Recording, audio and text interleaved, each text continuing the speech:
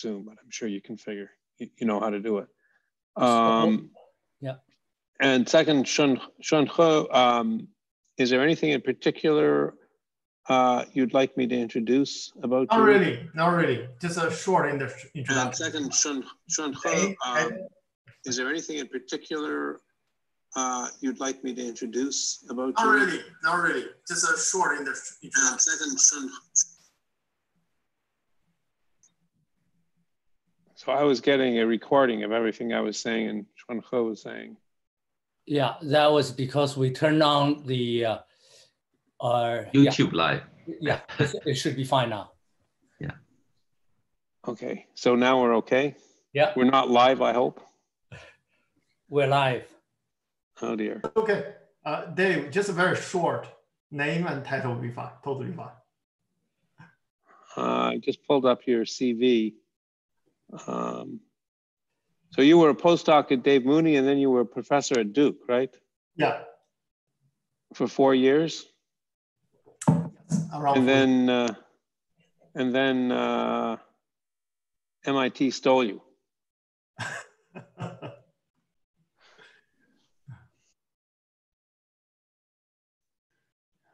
I guess I still miss Boston. Yeah. Yeah, I don't blame you. Boston area. Yeah. Yeah.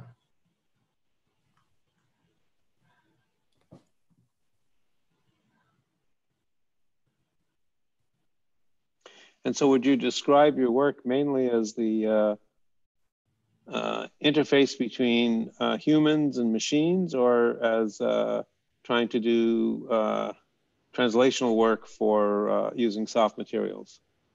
I would say both. Both are fundamentals in terms of understanding properties, and then we're doing some translational works using soft materials on this interface. Okay. But do you think interest? Sorry to interrupt you, but one participant mentioned that your voice is on the low side, so speak loudly. Oh, sure. How about now? It is better? Yeah. Good. Sure. That won't be a problem. I'll speak loudly. Now, Zhigang, how did you come up with this idea? I remember a student mentioned that's the highlight of his week, or during the pandemic.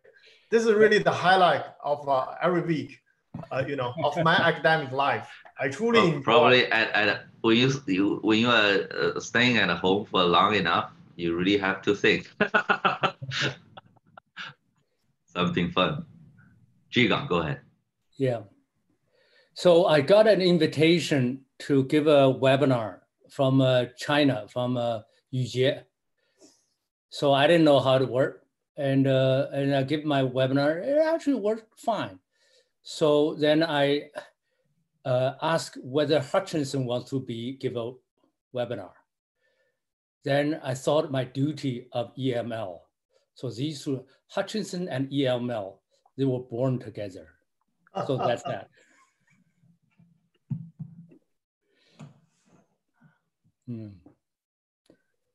Once we start, Zhigang, will you mute everybody except for Xuanhe? So everybody is muted, so you can choose to mute yourself. Okay, all right. So I can just I'll mute myself then once we start. Yeah. Okay. And, right. No problem. And then for questions, would you take them? Yeah. So what I will do is turn and I will promote whoever have a question on the screen. And at the end, you will see the whole screen.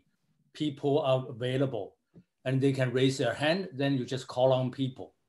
But should I do that or will you do that? You do that. Okay. And will, I know on my screen, the last I remember, there were hundreds of people and I can only see maybe 20 on my screen. Yeah. Oh, that's because, interesting. So we have still increasing 300, still climbing. Yeah, I mean, I know I can scroll through them, but I'm not going to be able to scroll through 300. Dave, you don't need to worry about it. You only look at the screen, and Okay. then you will see about 20 people. And I just ask questions from those. Yeah. And Okay. Dave, sometimes people do leave questions in the Q&A button. If you see the Q&A button, whoever raised a question, you will see over there. And do we ask them or do I read the question? So sometimes Zhigang and I, and also other panelists, you can help answer those questions by typing in the answers. If it's an open question for Xuanhe and suitable later on in the Q&A session, we can, or you can read those and answer the questions to Xuanhe. Okay. Yeah. So Xuanhe, we have a few more minutes. Now, so one aspect always fascinated me is that you were an electrical engineering student, undergraduate, right? Tianjin University, is that right? Hey, Xuanhe.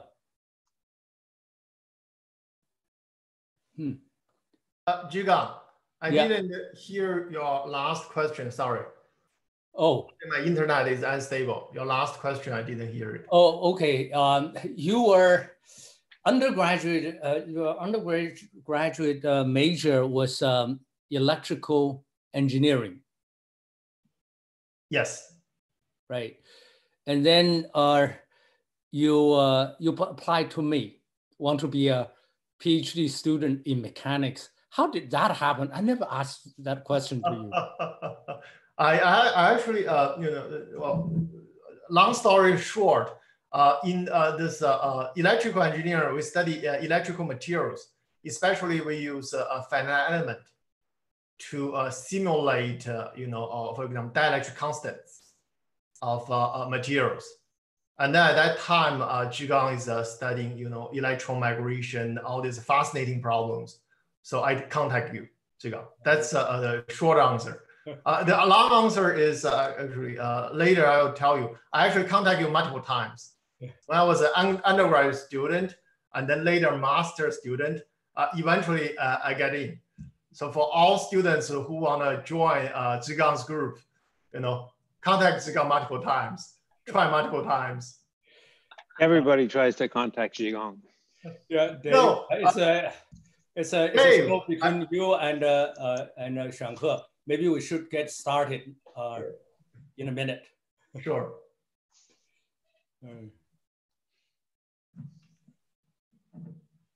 Right. So we don't need to wait because everything is recorded. If people miss some part, they can always go for on YouTube to take a look. Sure, sure. Yeah. Right.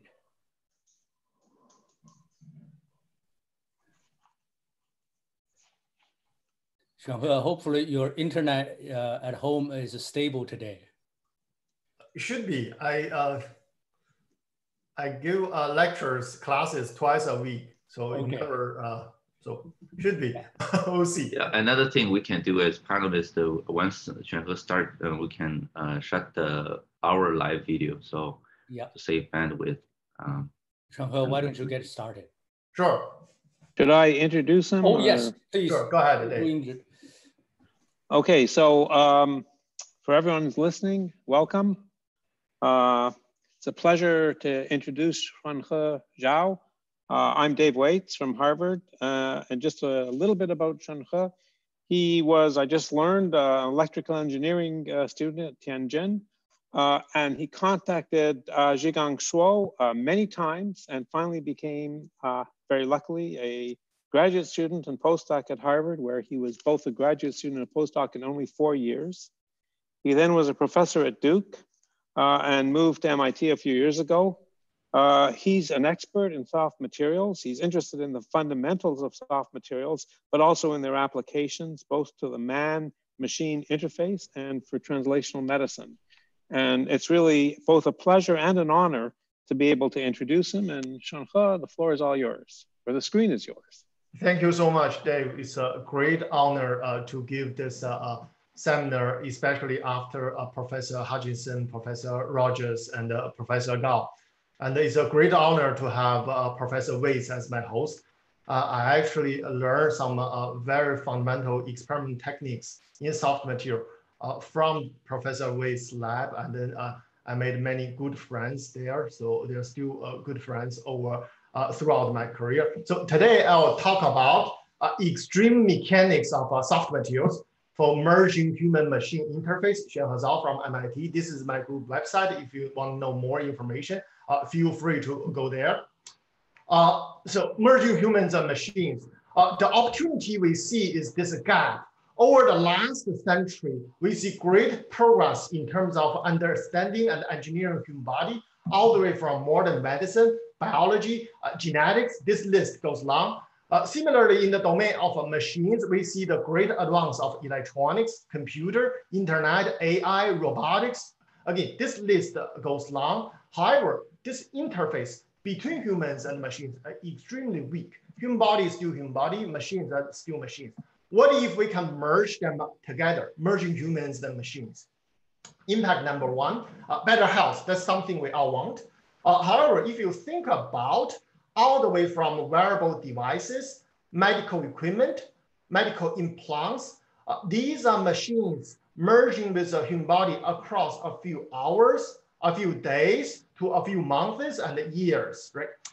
Nowadays, we are developing more and more sophisticated machines. However, this interface between the machines and the human body are still almost the same as decades ago. Grand challenges in this field: how to detect COVID-19 contraction in real time, how to continuously measure glucose level, blood pressure over months, how to alleviate foreign body responses to artificial organs. These are the challenges can potentially change the landscape of our healthcare system, even the society nowadays, especially under this COVID-19 situation, right? However, this extremely weak interface between human bodies and machines are really delaying the merging between human and machines. Second, understand the brain, right? We have 3 billion base pairs of DNA in the human genome. It's readily sequenced as a material within a day with less than $200 nowadays. Similarly, how to interface with even 1 million neurons in a living brain. This is still a grand challenge in science and technology. The state of art is around 3,000 neurons by neural link, right? But how to interface even with 1 million neurons?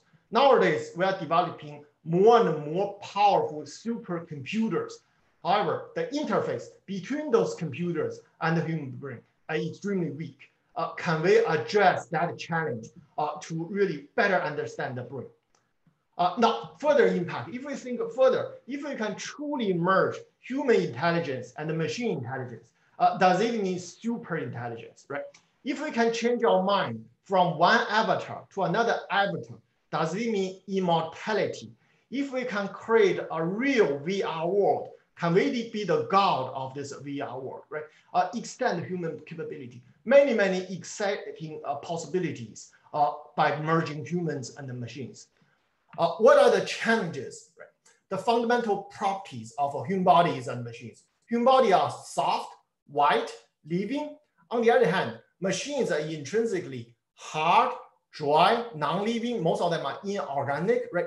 This dramatic different material properties actually pose grand challenges in mechanics, materials, and biology. Now, let's take a closer look at different components of human body, right? Here we plot different components of human body as a function of their rigidity. You can see all the way from fat to tendon, they are soft materials, except teeth, bone, and nails. All other components of human body are soft materials. Their rigidity is on the order of 1 kilopascal to 10 megapascal.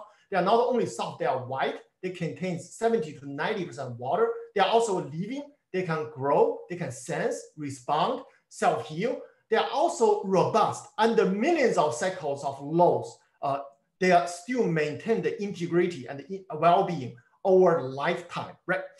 Now, with this understanding, we propose the concept of a soft material technology. This is a strategy.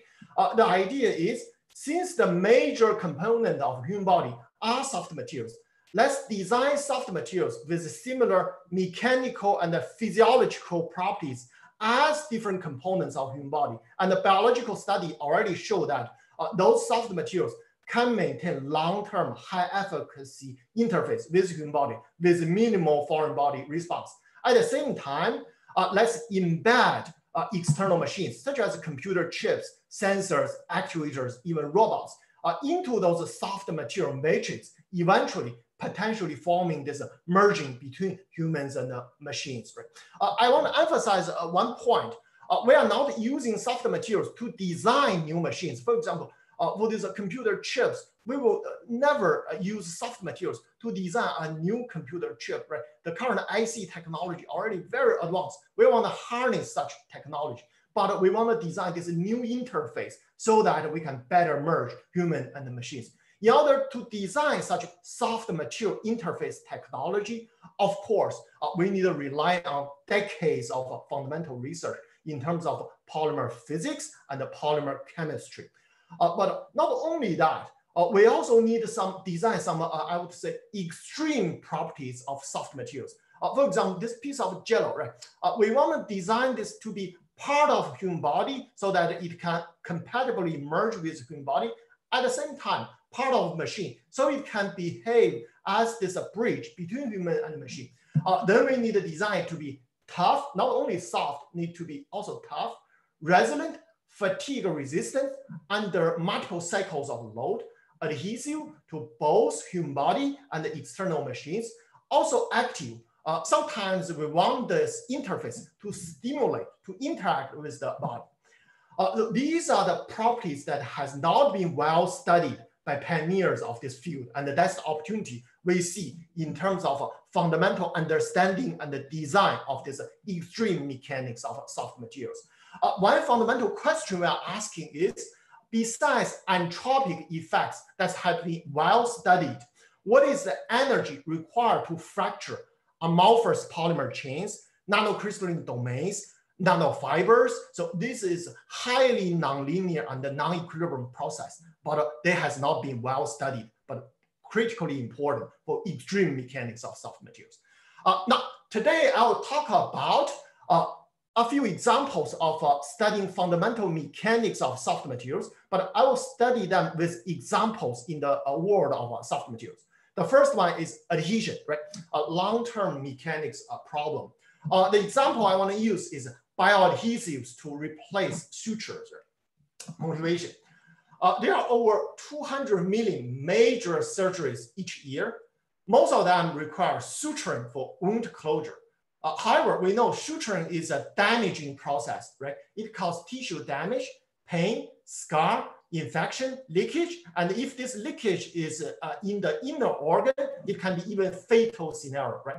Suturing is also, long-lasting technology, ancient technology, right? You can see over thousands of years, people has been developing and improving suturing technology, and only at the beginning of this century, right? People are trying to invent bioadhesives or adhesives, use adhesion to replace sutures. But existing tissue adhesives face many challenges, right? The first one, weak and brittle. I'll discuss our works in addressing these challenges one by one, right? The existing toughness of existing bioadhesive tissue adhesives is on the order of 1 to 10 joule per meter square. I'll tell you the meaning of this number just shortly. Now, let me tell you the reason why previous works, the adhesion energy are weak. Previous work has been focused on the interfacial chemistry, right? I use this review paper as an example, right? People develop different chemistry to bond bioadhesive or material matrix to tissues. There are many available chemistry. And I also apologize, since there are many, many works in this field. If I didn't discuss the pioneers' work, I apologize here. But I want to discuss the one thing has been neglected by the field for a while. which is the matrix, right? You can design whatever interfacial chemistry. However, from this video, you see the challenge with the matrix.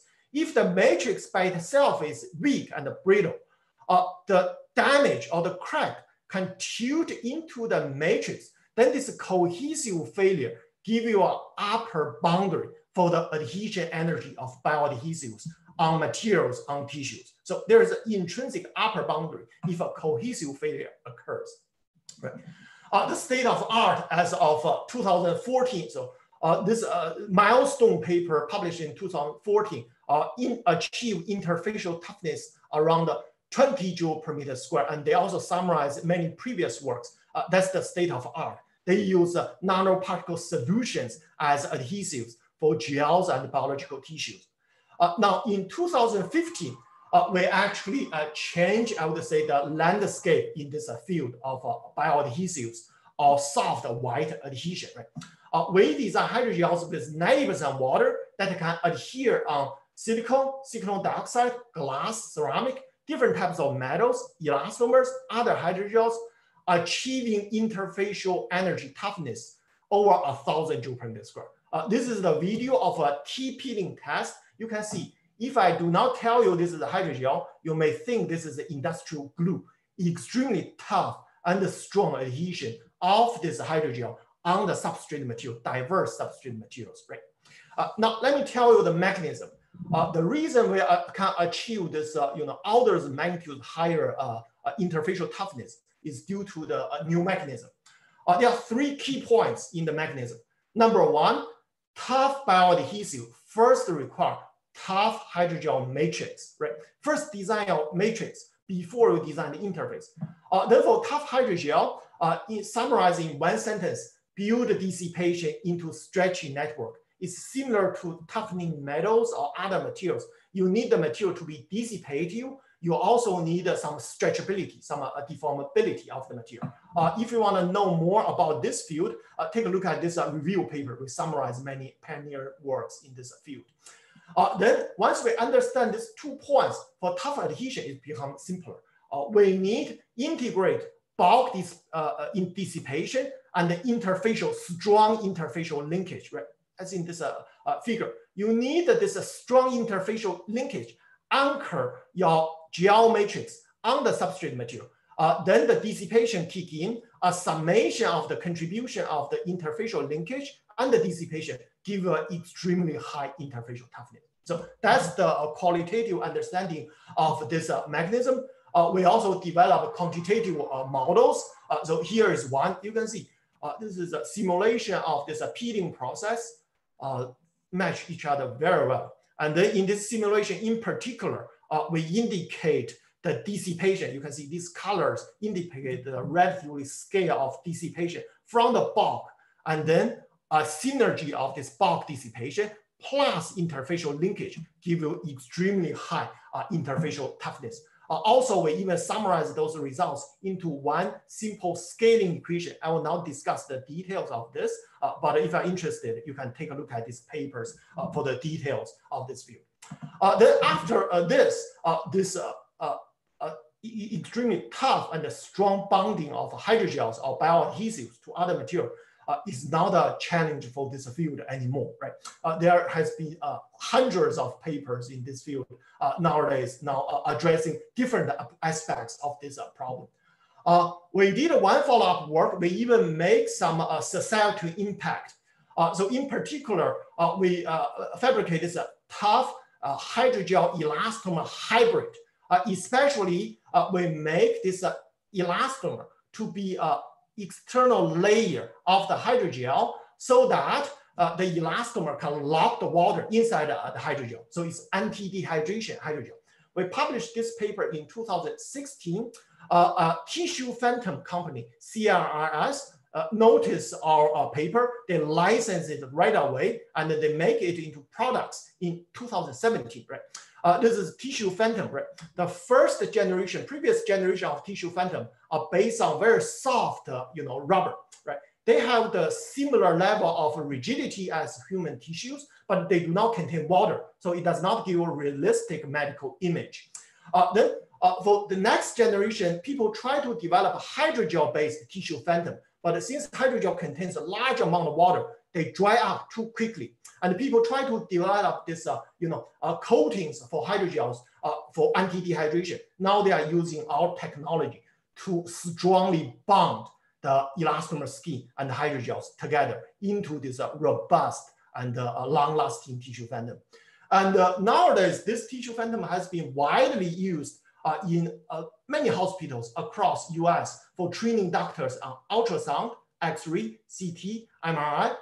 In turn, those doctors will help patients, especially at this COVID-19 situation, right? Imaging is a very important technology. So we are glad that even though we just published this paper in 2016, it's already made some societal impact in this circle by new technology, by new understanding of mechanics.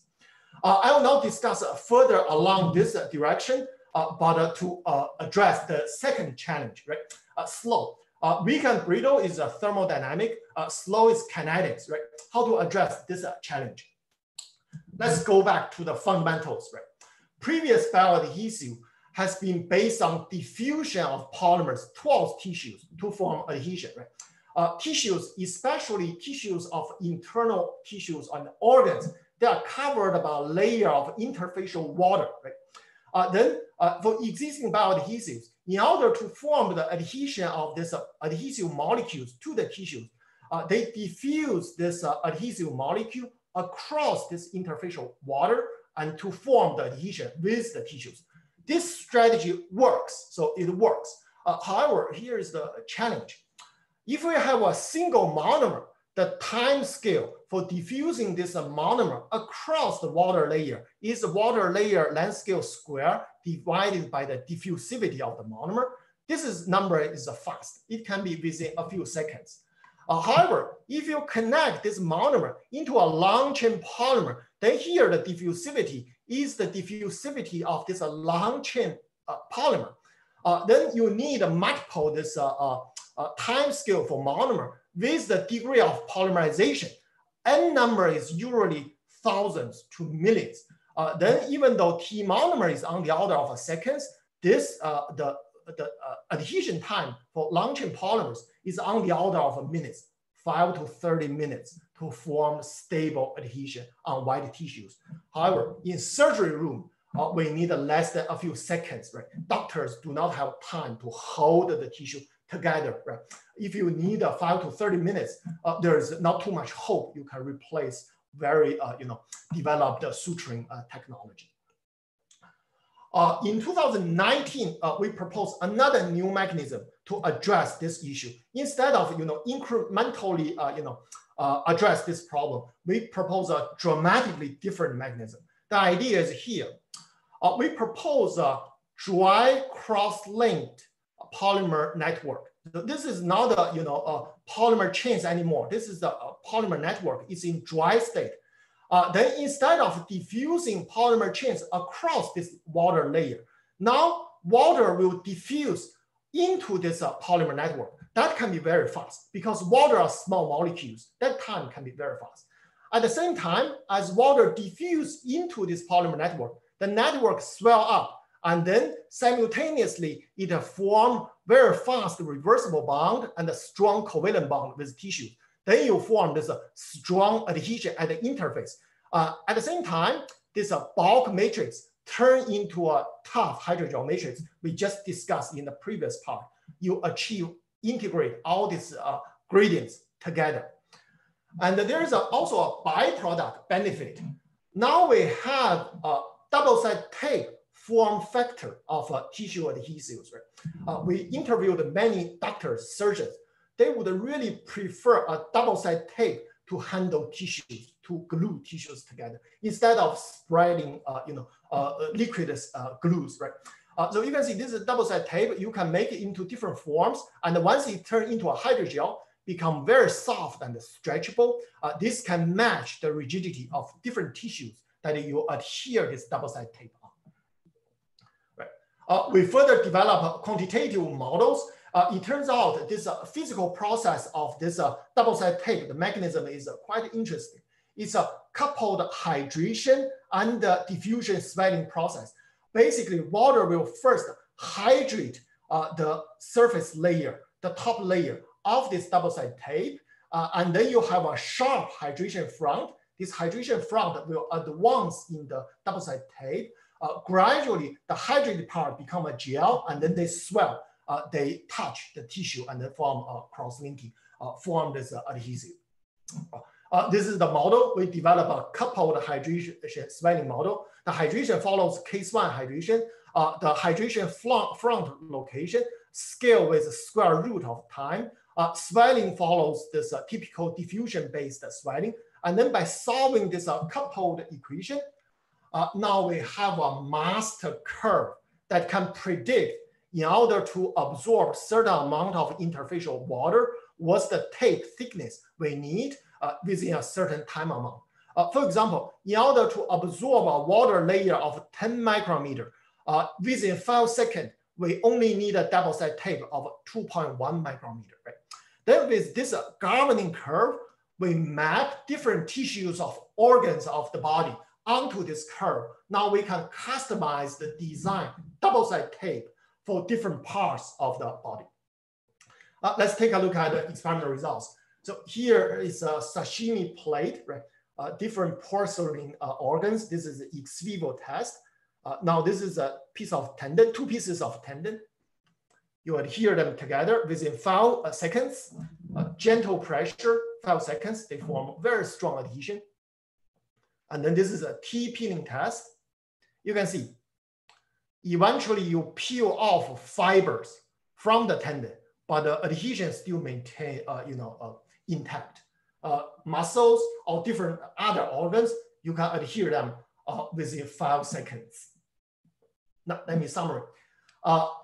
Skin, tendon, stomach, muscle, heart, liver, these are tissue-to-tissue adhesion. Hydrogels to tissues, silicone, titanium, PDMS, polyimide, polycarbonate, these are device material.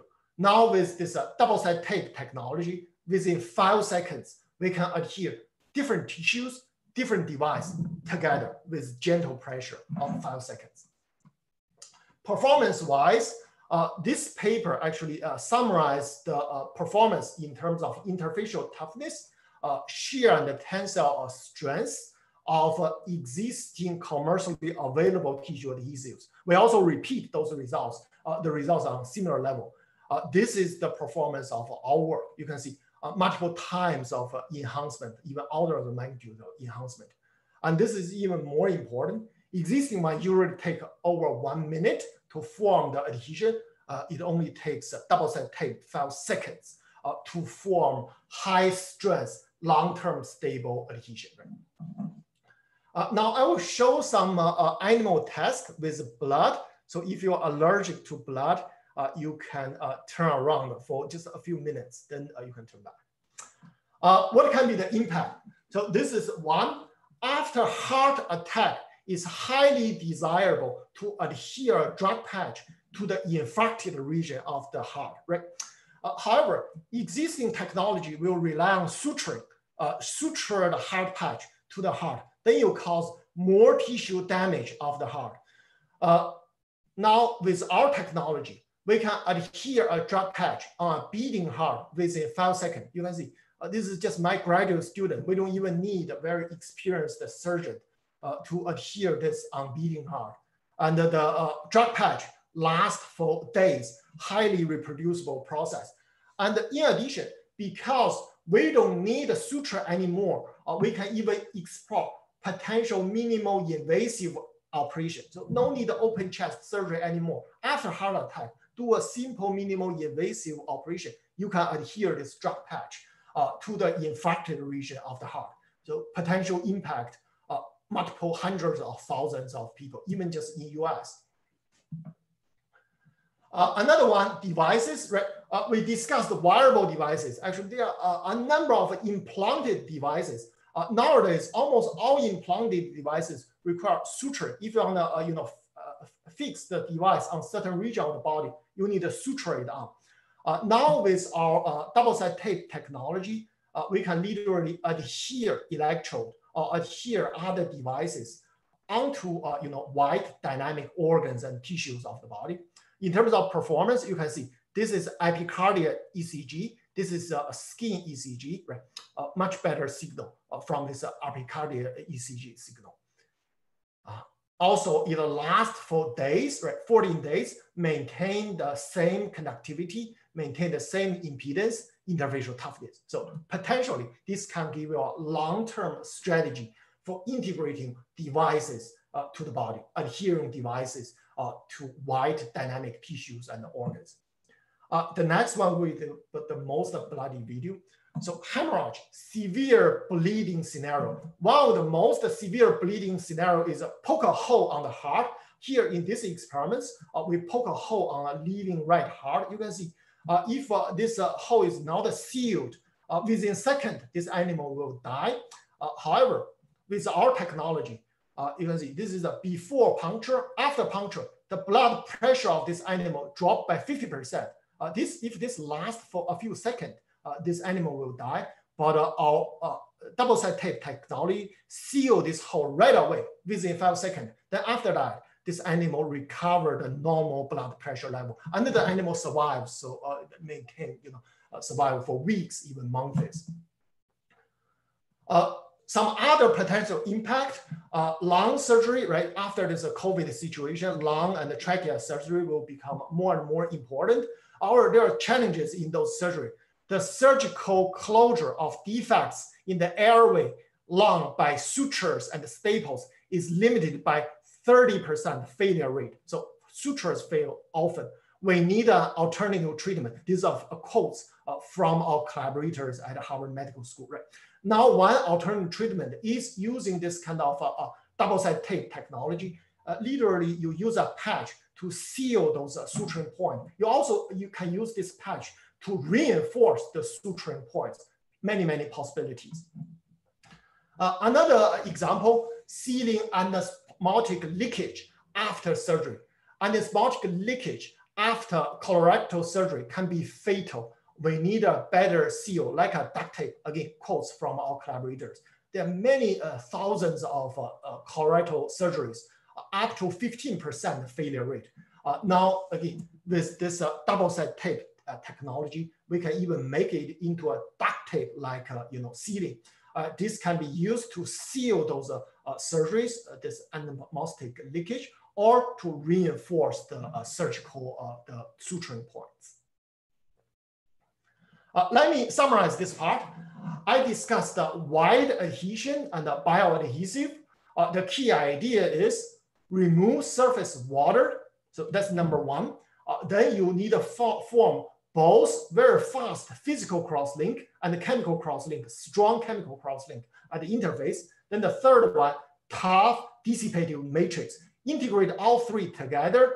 Now I think we have a good solution for tissue adhesives, potentially replacing sutures. We are working very hard with collaborators towards this goal. And the idea are summarized into this one equation, right? If you are interested, you can take a look at the details of those papers. Right? Now, let me switch to the second fundamental mechanics topic, fatigue, right?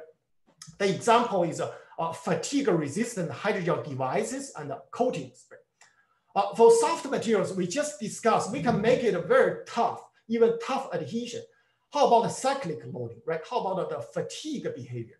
Now, this is the fracture toughness of this hydrogel that we developed, right? You can see over 1,000 joule per meter square due to bulk dissipation. Now, if you subject to this material to cyclic loading, exactly the same material, cyclic loading, the fatigue threshold is only on the order of 50 joule per meter square. You can see after a few cycles, this material damaged. The reason is cyclic dissipation, cyclic loading, deplete the bulk dissipation of the material. Then you do not have bulk dissipation, you do not have toughening mechanism anymore. Then the material actually are subjected to fatigue fracture, fatigue failure. The pioneer works in this field for rubbers has been done by Lake and Thomas, and for hydrogels, Professor Suo's group in recent years has been done pioneer works in this field indeed. Our contribution in this field is this. We propose a fatigue-resistant strategy. The idea is here. It's very challenging to design polymer chains to be anti-fatigue, right? You can design very long chains, but the polymer chain can entangle, can have other challenges. We propose design intrinsic high energy phases in soft material so that the fatigue crack can be pinned by those intrinsic high energy phases, such as nanocrystalline domains, and then they do not propagate over cyclic loading. Here's one example. This is a hydrogel with around 15% crystallinity. The fatigue threshold is already over 1,000 joules per meter square. So material level designing strategy. And let me even show you the mechanism of why this nanocrystalline domain can give you an intrinsic high energy phase. This is in collaboration with Professor Qin at Syracuse University. We did this MD simulation. You can see this is the process of pulling one polymer chain from a nanocrystalline domain. It's analogous to pulling a long fiber out of a certain matrix, right? The energy is much higher than the energy required to fracture the fiber by itself, right? You can see here is the results. Orders of magnitude higher energy are required because now you need to break and reform many hydrogen bonds during this pulling out process, and the contour is very long. Then you have a very high energy. So one candidate for this intrinsic high energy phase is nanocrystalline domain. This gives you high fatigue threshold. How about the fatigue resistant adhesion? The key idea is bound the intrinsic high energy phases on the interface, right?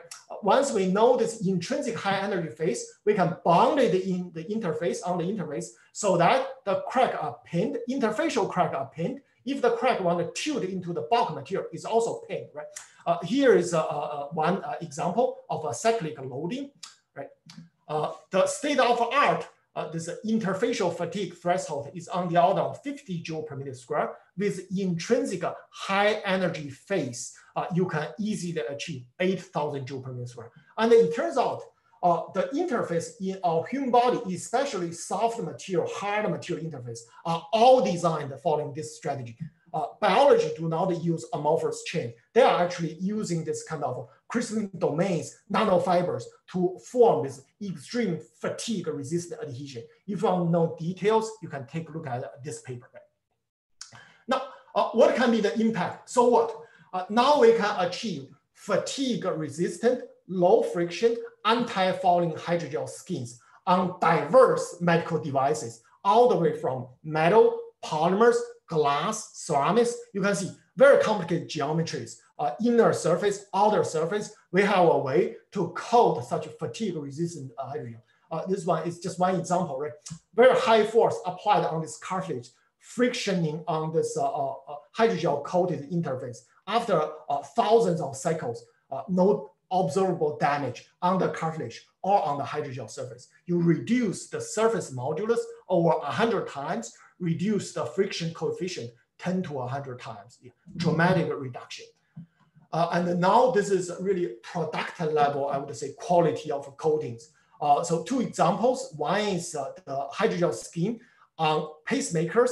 Another is on Foley catheters. So both inner surface and outer surface are Foley catheters. Now in collaboration with our clinical collaborators, we are doing preclinical trials on large amount of animal models for this technology.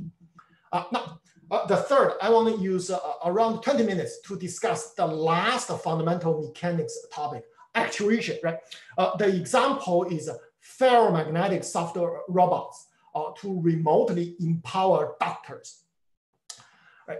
So it's highly desirable, especially nowadays in the minimal invasive surgery aids, highly desirable to design small robots that can navigate inside the body to do different kinds of treatment. Well, there are many options for the actuation of such robots, right? Light, heat, electricity, pH, different temperature change. We believe magnetic actuation have advantage over other actuation mechanisms, especially for biomedical application inside the body. For this long list of reasons, you can remotely apply magnetic field.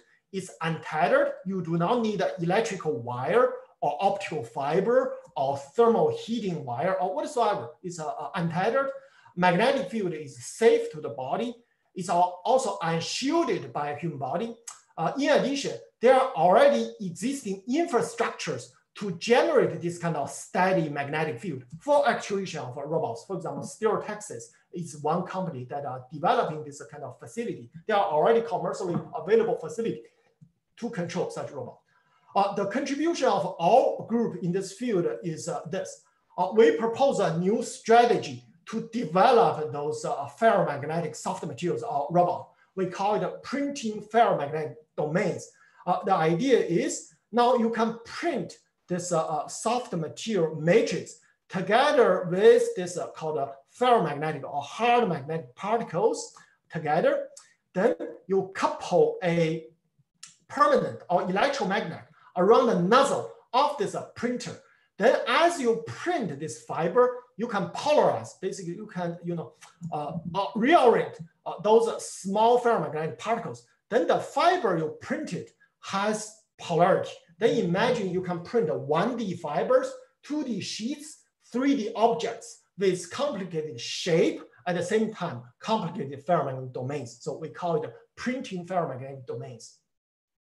Now, here's one example, right? This is still a single fiber, but we can alternating the ferromagnetic domains on this fiber. Then we apply external magnetic field. You can see those domains tend to tilt, orient around this magnetic domain. Then you deform into this M shape. We also develop a model to guide the design of such soft materials and robots. Now, I want to discuss some details about the models. So this is a magnetoelasticity, right? We need a large deformation, so deformation gradient, and there's a Jacobian of a deformation gradient determines the volume change. Then in terms of stress, we have stress, true stress, nominal stress at the current state, reference state, magnetic field, magnetic flux density, body force, Helmholtz free energy density. So these are the variables, parameters we will use in the formulation.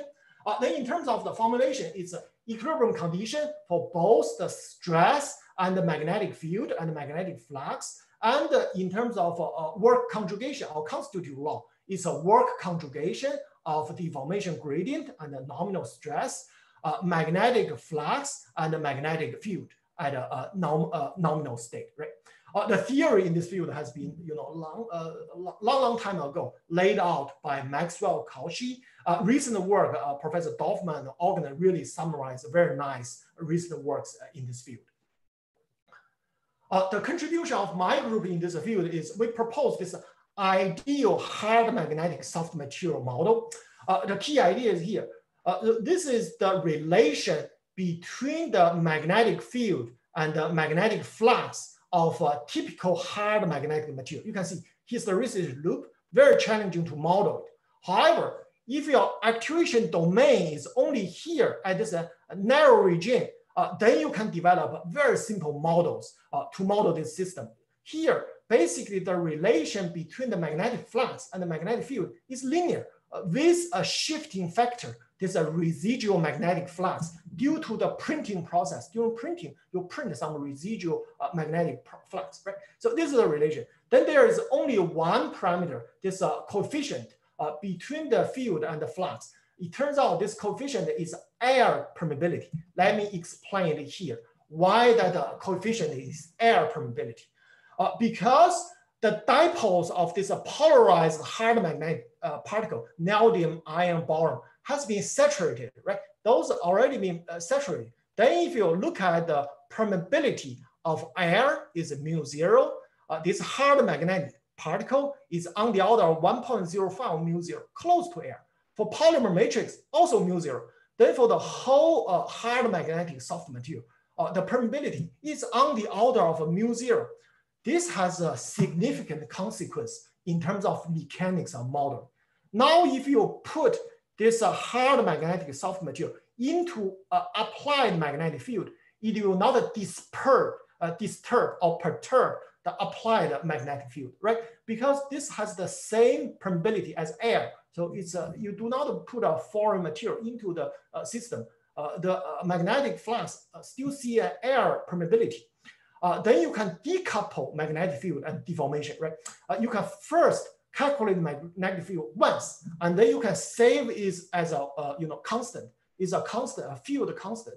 Then you can calculate deformation time and time again. So that's the beauty. With that understanding, we further give this free energy function for this hard magnetic soft material in an applied magnetic field, and then you can derive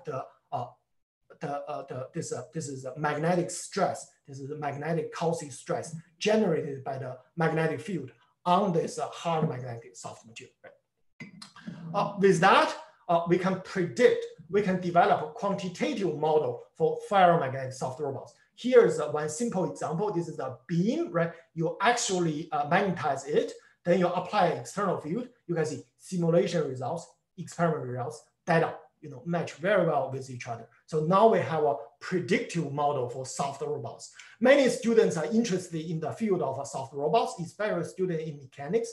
One question you should ask, can you develop quantitative predictive model of your soft robots? Because such models are important for the design and the control of your soft robots. Let me discuss some examples. Right? Here is one model guided design. Right, this is 2D origami. You can see this shape of this origami and the magnetic field patterns, this ferromagnetic domain patterns are highly complicated. But we can use our model to do multiple iterations of design. Here we can do multiple iterations of design. Eventually, once we fix the design, we only print once, right? This is the experimental results. This is the model results. 3D, another example, matter material of auxilic structures is quite interesting nowadays. Existing one require compression on the auxilic material to have this negative Boson ratio effect or tension on the material. Now we don't need apply a mechanical load. We just apply an external magnetic field, right? Here you can see apply external magnetic field. Then the domains in this auxilic material will rotate, eventually give this negative Boson ratio effect. How about more complicated designs, right? So we currently even propose an experience-free design approach. The idea is you can use computer to generate many random configurations towards the property you want. And because you have a model, you can simulate the properties, the functions of this randomly generated configuration. Then you can feed those configurations to a machine learning program algorithm. For example, here we use generative adversary networks. This will give you basic high dimensional extrapolation, right? Do an extrapolation, give you even better design. Eventually, the final design is experience free. We don't need a designer's prior experience to design such a devices or geometry. For this, it takes much longer computer times than experienced designer, but it's experience free. Everyone can just use this program code to do your own design. Let computer run this for a long time. Eventually, the computer will give you many possible designs. Then we can think even further, right? So in our daily life, we are actually programming 2D ferromagnetic domains to save data on our computer disk, right? The hard drive of our computer. Now with the similar method, we can save data, model, and the design using this 3D printing method into this 3D soft robots, right? So here, for example, here's one design. Then we just use similar method, save it into this 3D robot. But we have very good control of this robot because we already have very accurate models for this robot. And then after seeing those results, now you can deploy these robots into the field, right? Here, for example, one function. This robot is very fast, deforming. You can see this is the rolling glass ball. Quickly, you can catch this glass ball. Nature called this a quick change artist because this soft material robot can change its shape within a fraction of a second. London Science Museum asked a very good question. Could a squeezy robot save lives? This is one impact that we are exploring. especially one target is treating acute stroke in the golden hour, right? The stroke is #1 cause of long-term disability, #4 cause of death in US. Every 40 seconds, someone has a stroke. Every 4 minutes, someone dies of stroke. However, stroke, if you treat it in this golden hour, a few hours right after the stroke, is reversible. The technology is called a thrombectomy. Basically, you make a cut at the leg and then insert a guide wire all the way to the brain, to the stroke region, right? Doctors will do this kind of surgery under X-ray, this is a fluoroscope. There are many intrinsic challenges. #1 challenge, unavailability of doctors, especially in rural area. It's impossible to put a highly experienced neurosurgeon in every city or in every small town. That's intrinsically impossible. Second, these heroic doctors, they actually suffer a lot. They suffered from accumulated radiation from X-ray. For the patient, it's a one-time, right? You do CT, you do fluoroscope. But for the doctors, it's their whole career, right? They see many patients even each day. So they worry a lot about this accumulated radiation from X-ray. On the other hand, time lost equal to brain loss, right? There's an intrinsic need for such technology. How to address this challenge? We propose highly operated, even autonomous robot, so that the doctor can operate in another room, even in another city. So in some places, you do not have a neurosurgeon, but neurosurgeon may even possibly operate it, do the treatment in another city, right? In those medical centers. The key idea is we designed this magnetic soft robot, especially into this guide wire or thread shape, right? Very thin guide wire. Then we program the ferromagnetic domains along this guide wire. Then when you apply external magnetic field, the guide wire bend on demand. And then you have a highly complicated muscular system inside the brain. But you can use this on-demand bending to navigate inside the brain. I will not show too many results, just show you one example, right? So this is a real size cerebrovascular phantom with simulated blood, so friction, all the viscosity, similar to the real brain. Here is our guide wire, right? You can see on-demand bending to avoid all this aneurysm, so you do not touch those aneurysm. Very smooth navigation, and here you can determine which branch to go. Here you can go into the aneurysm, you can go into one branch, you can go to another branch. Just to put this into perspective, these are the reasons we are talking about. You can see highly tortuous, blood vessel configuration. The diameter is on the order of 5 to 7 millimeter. You can see this smooth navigation.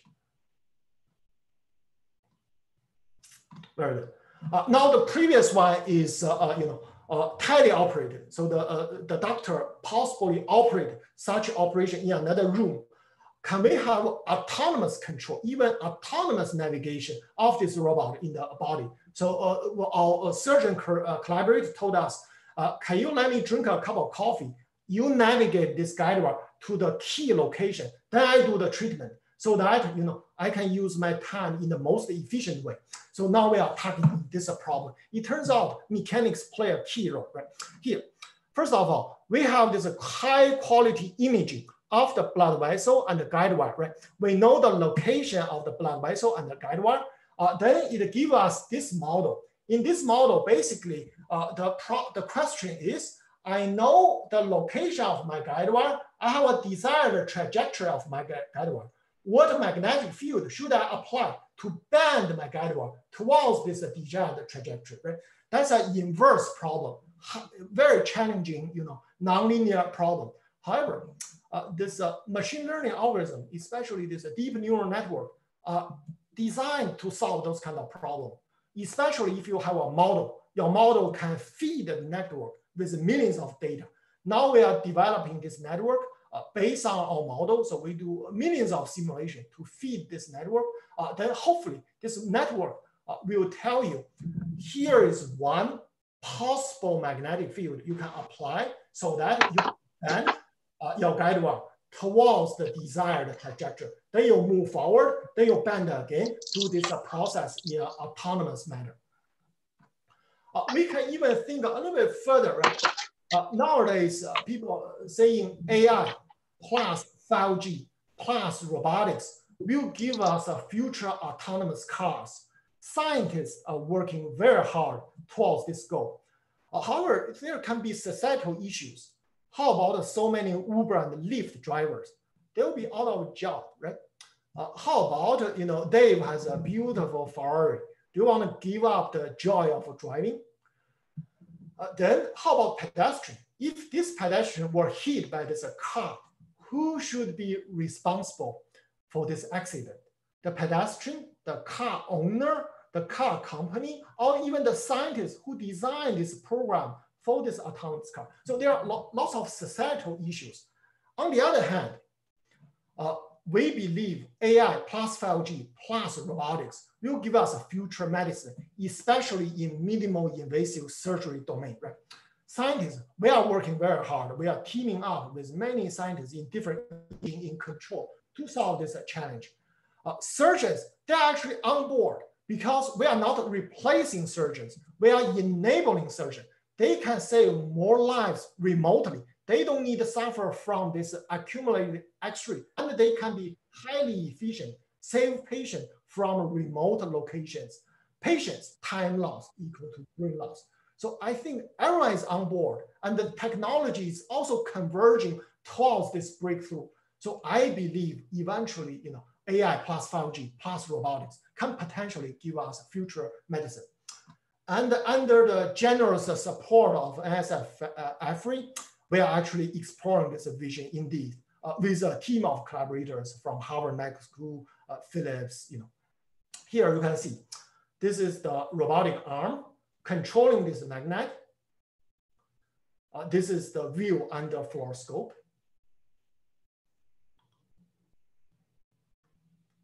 You can see beautiful navigation of this guide wire under the control of external robotic arm applying this magnetic field. And you can also develop this kind of 3D models used for training doctors for future surgeries. So many things are possible. And also the technology are all converging towards this point. I think I will stop here. So I discussed the extreme mechanics of soft materials. I believe fundamental mechanics still play a key role in many modern technology.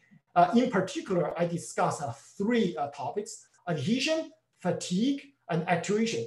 For adhesion, especially white adhesion, key mechanisms are remove interfacial water, and then you integrate bulk dissipation and the interfacial linkage so that you can form fast, strong, biocompatible adhesions, especially for bioadhesives.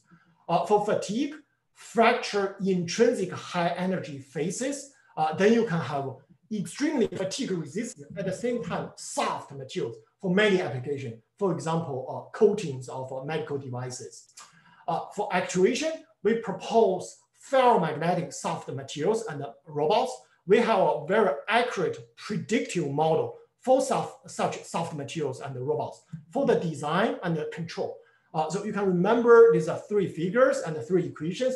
Then you abstract. You remember the essential features of my talk. Then in terms of impact, I propose the vision of merging human-machine intelligence. Many possible impact. Better health. That's something we all want. Our technology now are making some impact, helping doctors and helping patients. Also, we have very clear idea about the translation of the tissue double-sided tape and this hydrogel coatings for medical devices. So they are in preclinical trials. Understand the brain. I do not have time to discuss this topic, but you can take a look at this review paper to see the visions we propose for this field. Extend the human capability, many possibilities. Here we use an example of extend the doctor, neurosurgeon's capability. There can be many other possibilities. And this list actually goes long, but I want to emphasize one key point. Mechanics plays a key role. You can see throughout those research, it's really the mechanics enable the breakthrough, mechanics towards collaborations with other experts in other fields enable the breakthrough. Acknowledgement, there's 3 key students, Xuanhe Zhao, leading the bioadhesive and the adhesion project in my group. Xin Yumao also helped the modeling of the tissue double-sided tape. Shaoting Lin on the fatigue-resistant soft material and the fatigue-resistant adhesion. Also Xingyue Liu and the previous postdoc Ji Liu, now assistant professor at SUSTech. Yuno Kim on the ferromagnetic soft robot part. Now postdoc Liu Wang is working towards this direction, and the previous postdoc Xuanhe Zhao, currently assistant professor at Ohio State University. And this group, you can see the background, my background. Actually, this is the photo taken at that background. Also collaborators, research collaborators. I only mentioned the name that I discussed in the talk. Professor Alan Roach on the heart patch project, Professor Sean Chester on the simulation of a ferromagnetic soft robot, Professor Pradeep Sharma on the development of the ferromagnetic material models, Professor Qin Zhao on the MD simulation. And the clinical collaborators, we really have a dream team of clinicians that are collaborating with us. Professor Nabzi at the Mayo, Professor Biano at the BWH, Professor Griffiths at the Mayo, Professor King at the MGH, Professor Vevs at Beth Israel, Professor Ozaki at the MGH, Professor Aman Patel at the MGH, and actually this list goes along too. It's really, it's a truly honor, and it's a great pleasure to work with this team of clinicians, collaborators. Also, funding resources, NSF, MIT Institute of Social Nanotechnology, and ONR. And thank you very much. I think that my timing is very good. Yeah, the timing is a terrific, wonderful talk. Xuanhe, can you unshare your sure. screen so we can bring up the panelists? Sure. So David.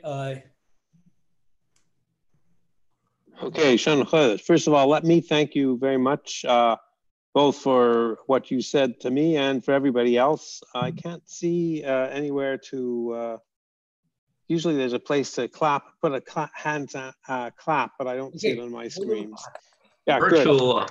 Round of applause. That's right. Everybody is clapping you. So now we have time for questions, and I'm looking, I think the panelists, if you would raise your hand, we can call on you. I don't see anybody. Does David Bijoni? You have to unmute. Oh.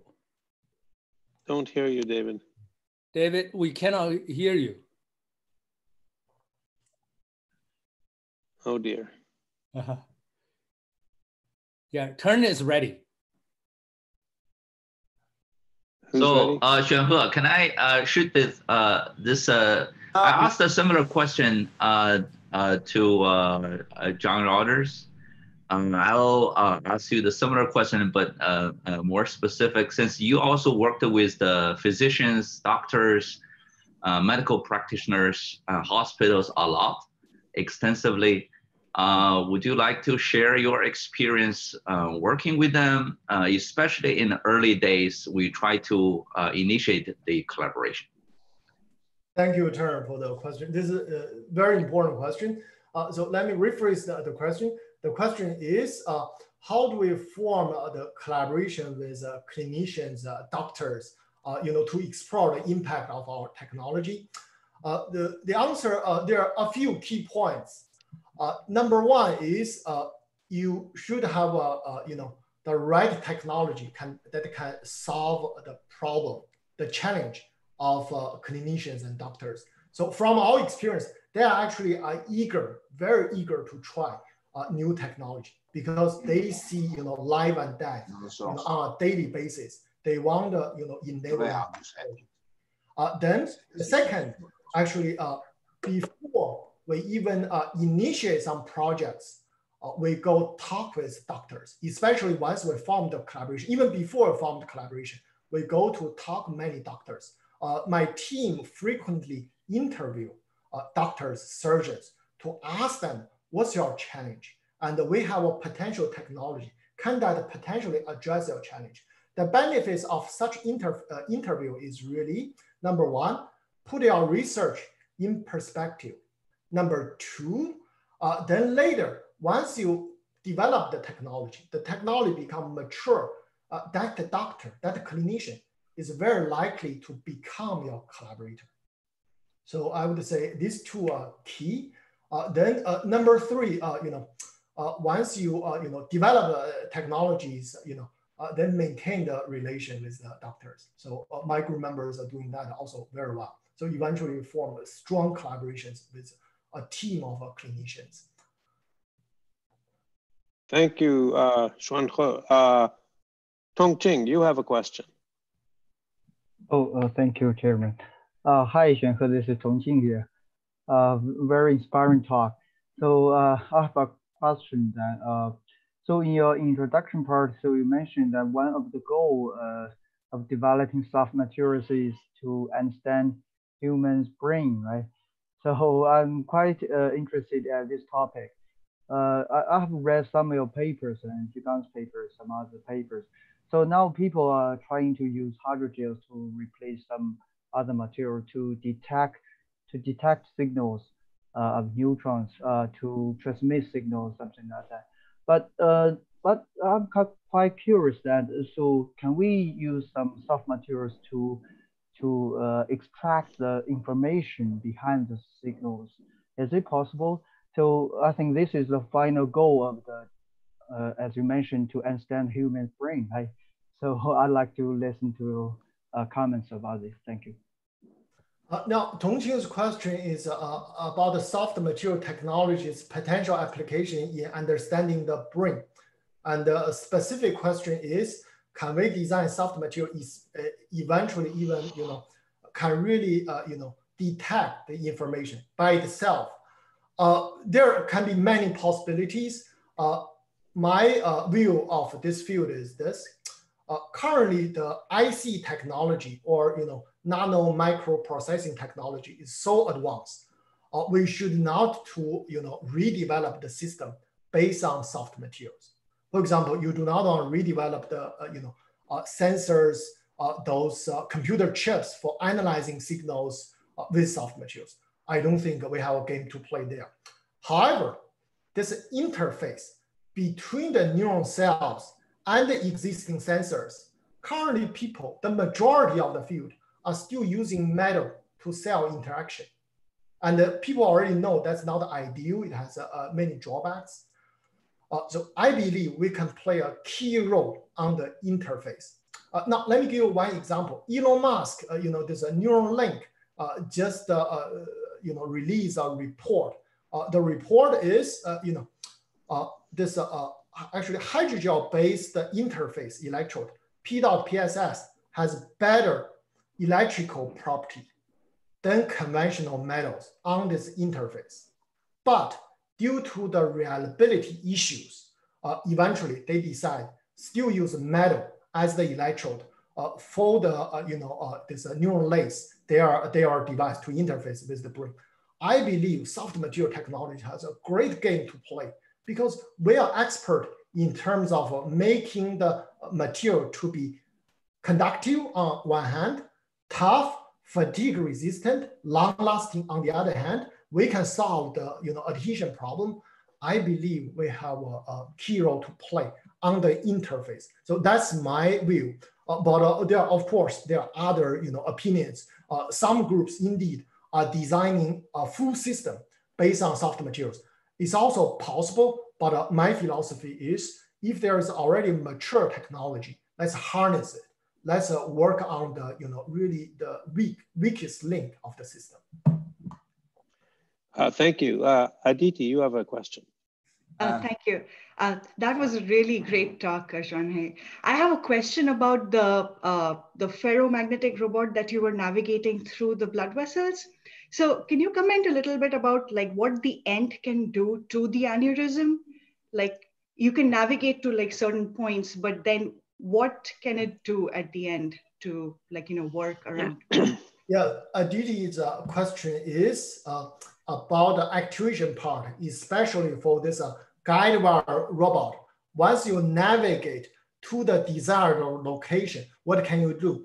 I didn't show the full picture because this talk is supposed to focus on mechanics.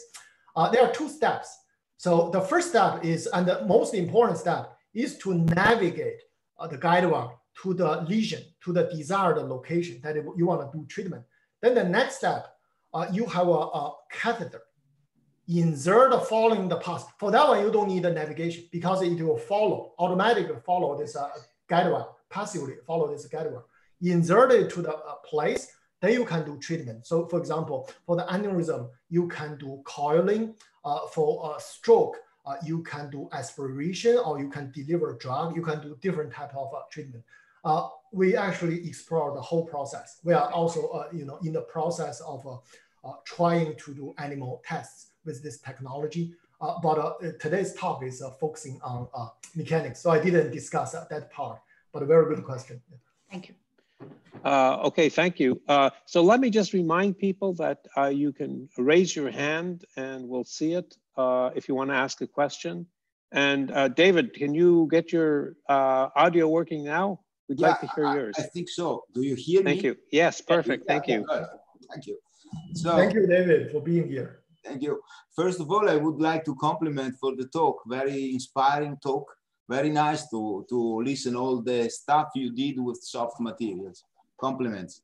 I have a comment, a very quick comment, that addition with soft and wet materials is very important for testing biological materials, because when one has to do a tensile test, it's very important to use the correct glue.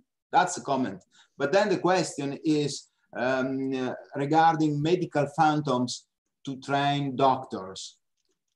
It's very challenging to use hydrogel elastomer hybrids for this.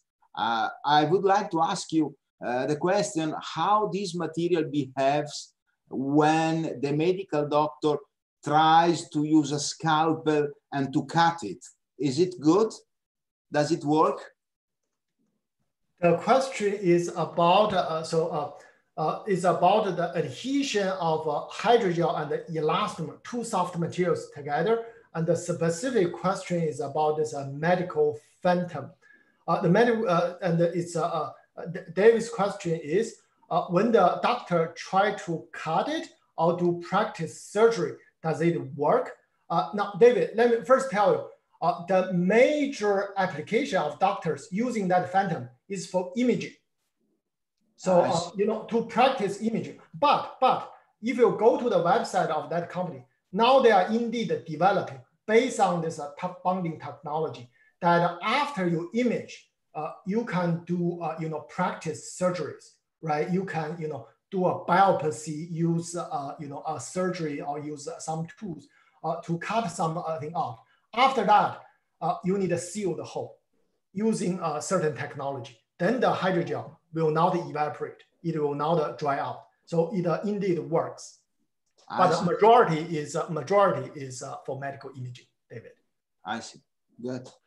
But I think that by the way, David, doctors to use the scalpel is still very important. It's a very important stuff. So, yeah. Thank you. I agree. Thank you. Thank you. Kan Hui, you have a question. Yeah, thank you. Hi, Xuanhe. This is from SASTech. So a very informative and inspiring talk as always. So I have a question about this double-side tap. So you mentioned 2 points. One is this after swelling, this double-side tap will form this covalent cross-link with the substrate, either the issue or other materials.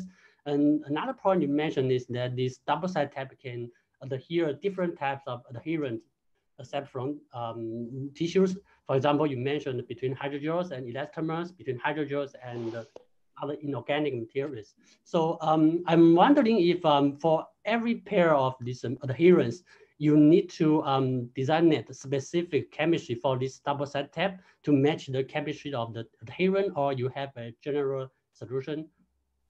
The question is about a wide adhesion, especially this tissue double-side tape part. And the specific question is, do we need to change the chemistry of this double-sided tape for different tissues and for different devices? The answer is no. What we did is we actually make product level quality double-sided tape and use that. Then for the adhesion to tissues, because there are certain chemical groups that are abundant throughout the body. For example, amine groups. So, almost every organ's tissues in the body contains amine groups abundant in proteins.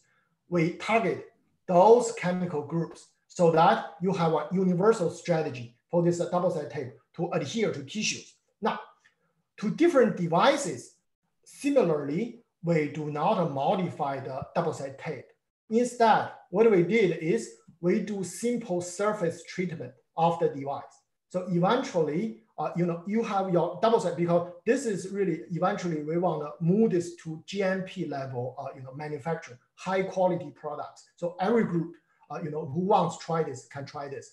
We want to make this to be a uniform form factor, easy to use, easy to ship. But you do simple treatment of your device, and for the body, no need the treatment. Just put it on, it works. 5 seconds. Okay, thank you. Okay, thank you. Jimmy, you have a question. Yes, thank you very much, David. Xuanhe, beautiful talk, really enjoyed it. Now, my understanding the soft robotics part is you need to know the topography in order to drive this wire to a certain location, whether the topography is through imaging or through whatever technique, okay? But natural systems use multiple signals to drive motion, actuation. Chemotaxis is a good example, right? You follow the chemical gradient in order to go to certain places. Or you can follow, for example, heat gradient to seek the location of inflammation. What's your thought about maybe developing it into something that can be locally driven, but also smartly programmed to do that? Not only the actuator part, you can even think about your adhesive. Wound healing is not done by seeing where the wound is. It's done by seeking, or by the blood cells seeking where the wound is. Yeah. Is there some technique that you can develop to do that? Sure. Very good question. So Jimmy's question regarding the ferromagnetic soft material and this guided robot part is currently we rely on imaging of the blood vessel and the robot to do the control and the navigation. Can we embed sensors on the robot so that the robot can receive other signals, for example, chemical signals, to do navigation by itself? Now, Jimmy, let me answer this question from 2 approaches. One is from the translational approach, eventually collaboration with doctors, with surgeons, and then from the fundamental research approach. In terms of translation, we actually propose ideas, right? Add more sensors into this robot, It turns out our collaborator would not prefer that. Make it as simple as possible, as reproducible as possible. Leverage existing imaging capability. You have such advanced CT, fluoroscope, leverage those. And then, focus on the functions that they design. So that's for the, translation, for the, application. Now, from fundamental research approach, indeed, one important topic, critical topic in the field of so-called soft robotics is sensing and the self-awareness of the state of the robot, right? Currently, you can design pneumatic, different types of soft robot, very beautiful. But what's the strain? What's the stress? What's the deformation? Where is the robot? These are still challenging topics. So in that case, adding sensors, especially the kind of sensors, really are leveraging, harnessing the capability of human body, right? Some chemotacting, go to the desired location. those will be very interesting scientific questions. So that's number one. About the bioadhesive part. So Jimmy's question is, now actually human body has this automatic healing process, right? They can heal. They know where you have a cut, where you have a injury. Then they actually adhere or seal it automatically, right? Can we leverage some capability there? I would say on that, actually, we are doing in certain sense because you can see we are studying adhesion, wide adhesion, right? That's only the first step, right? We adhere the damaged tissue together, or we adhere a drug patch on a tissue or a device on a tissue. That's only the first step. Then the body will kick in, right? They will do those healing process themselves. So we are, in some sense, we are already leveraging this capability. Well, in this process, indeed, you can, for example, use some growth factors in your adhesive, use some, chemotactin, signals to accelerate this healing process, to mitigate foreign body response. Those are actually not only scientifically important, also practically important. We are exploring that with collaborators now. Wonderful, thank you. Thank you. Li Qing, you have a question. Okay, yeah, thank you very much. Thank you, Prof. Zhao. Thank you, Prof. Zhao. Your talk is very interesting. So I have a small question. Maybe it's not related to your main project in your talk. So I noticed that in your simulation of the peeling test, there is a very interesting phenomenon. I noticed that, either in your experiment test or your simulation, there is a kind of a spacing phenomenon. So it's all the last week's talk given by Hanshin-san. So they also mentioned that kind of spacing deformation. There is also a spacing deformation. So I'm wondering what kind of factor could control this phenomena in your test, or do you have some suggestion? Very good question. I love this question. This is a mechanics question. Yeah. So the question is, when we do this peeling test, right? Yeah. Both the experiments and the simulation, you see those undulations. Those undulations are called fingering instability. And that has a length scale, right? Wavelength, right? Then what determines this wavelength? Yeah. This is a very interesting question. Simple, short answer. The thickness of the film you put in between determines this length scale, because that thickness is the only length scale in that problem. Now we also study other, instability problem. Actually, Xiaoting Lin, who is in the audience, he is the expert. He actually lead all the projects in my group in that direction. We also observe some called a fringe instability. For that instability, there is another length scale. Take a look at the papers. You can search fingering and fringe instability in my group website. You'll find them. But the fingering instability I showed today, the thickness of that soft material layer determines that length scale. So it's like the one proposed by Prof. Gao Huajian and Bai and Poland, that paper, right? They mentioned that this kind of spacing is related to the thickness. But from my test, I'm also wondering there are also some other factors could also control this spacing length. That's why I mentioned that if you form other type of instabilities, for example, fringe instability, then it's not a thickness anymore. It's a sample size. If you shrink the sample to be very small size, you'll see something similar, but it's a different type of instability.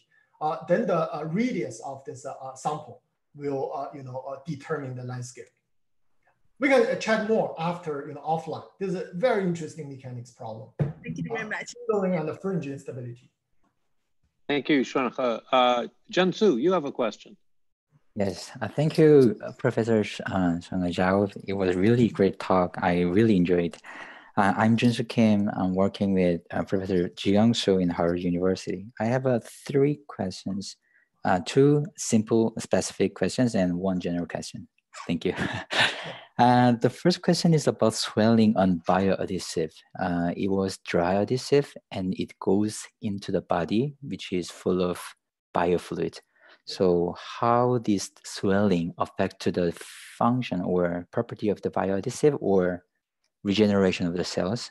And the second question is about PVA hydrogel, fatigue resistance hydrogel. There were a lot of nanocrystals around the matrix, and you said that the crack propagation was pinned in the nanocrystal, but I was confused because the crack will find the weakest path along the crack tip. Why that crack tip should be pinned in the high energy density area?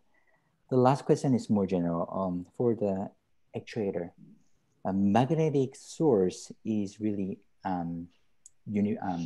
versatile, but on the other hand, the energy conversion ratio, efficiency of the actuation seems quite low because we have to irradiate or make a field into entire area or volume space. What kind of energy source would be promising for high energy conversion ratio for soft actuators? Thank you so much. Thank you, Johnson. Three very good questions. Actually, on three topics. The first one is on this tissue double-sided tape, especially this dry adhesion mechanism, because we need to use this double-sided tape first to absorb the interfacial water. And Johnson's question is, what's that absorption's effect on the biocompatibility, on the cell viability in human tissues? So first of all, if you take a look at the calculation I showed, in order to absorb certain amount of interfacial water layer, right, the thickness of this double-sided tape is very thin. So on the order of 10 to 50. So the amount of interfacial water or the amount of body fluid you absorb is really minimal. Then we did, in collaboration with Professor Bobby Padar at Harvard Medical School, we did a very careful histology test of this tissue double-sided tape embedded on different locations of this animal model. We show the biocompatibility of this dry double-sided tape after absorbing body fluid is on the same level as FDA-approved tissue adhesives, Corsul or other tissue adhesives. So that also validates the biocompatibility of this mechanism because you only absorb minimal amount of body fluid. Now, the second question is on mechanics. Very good question.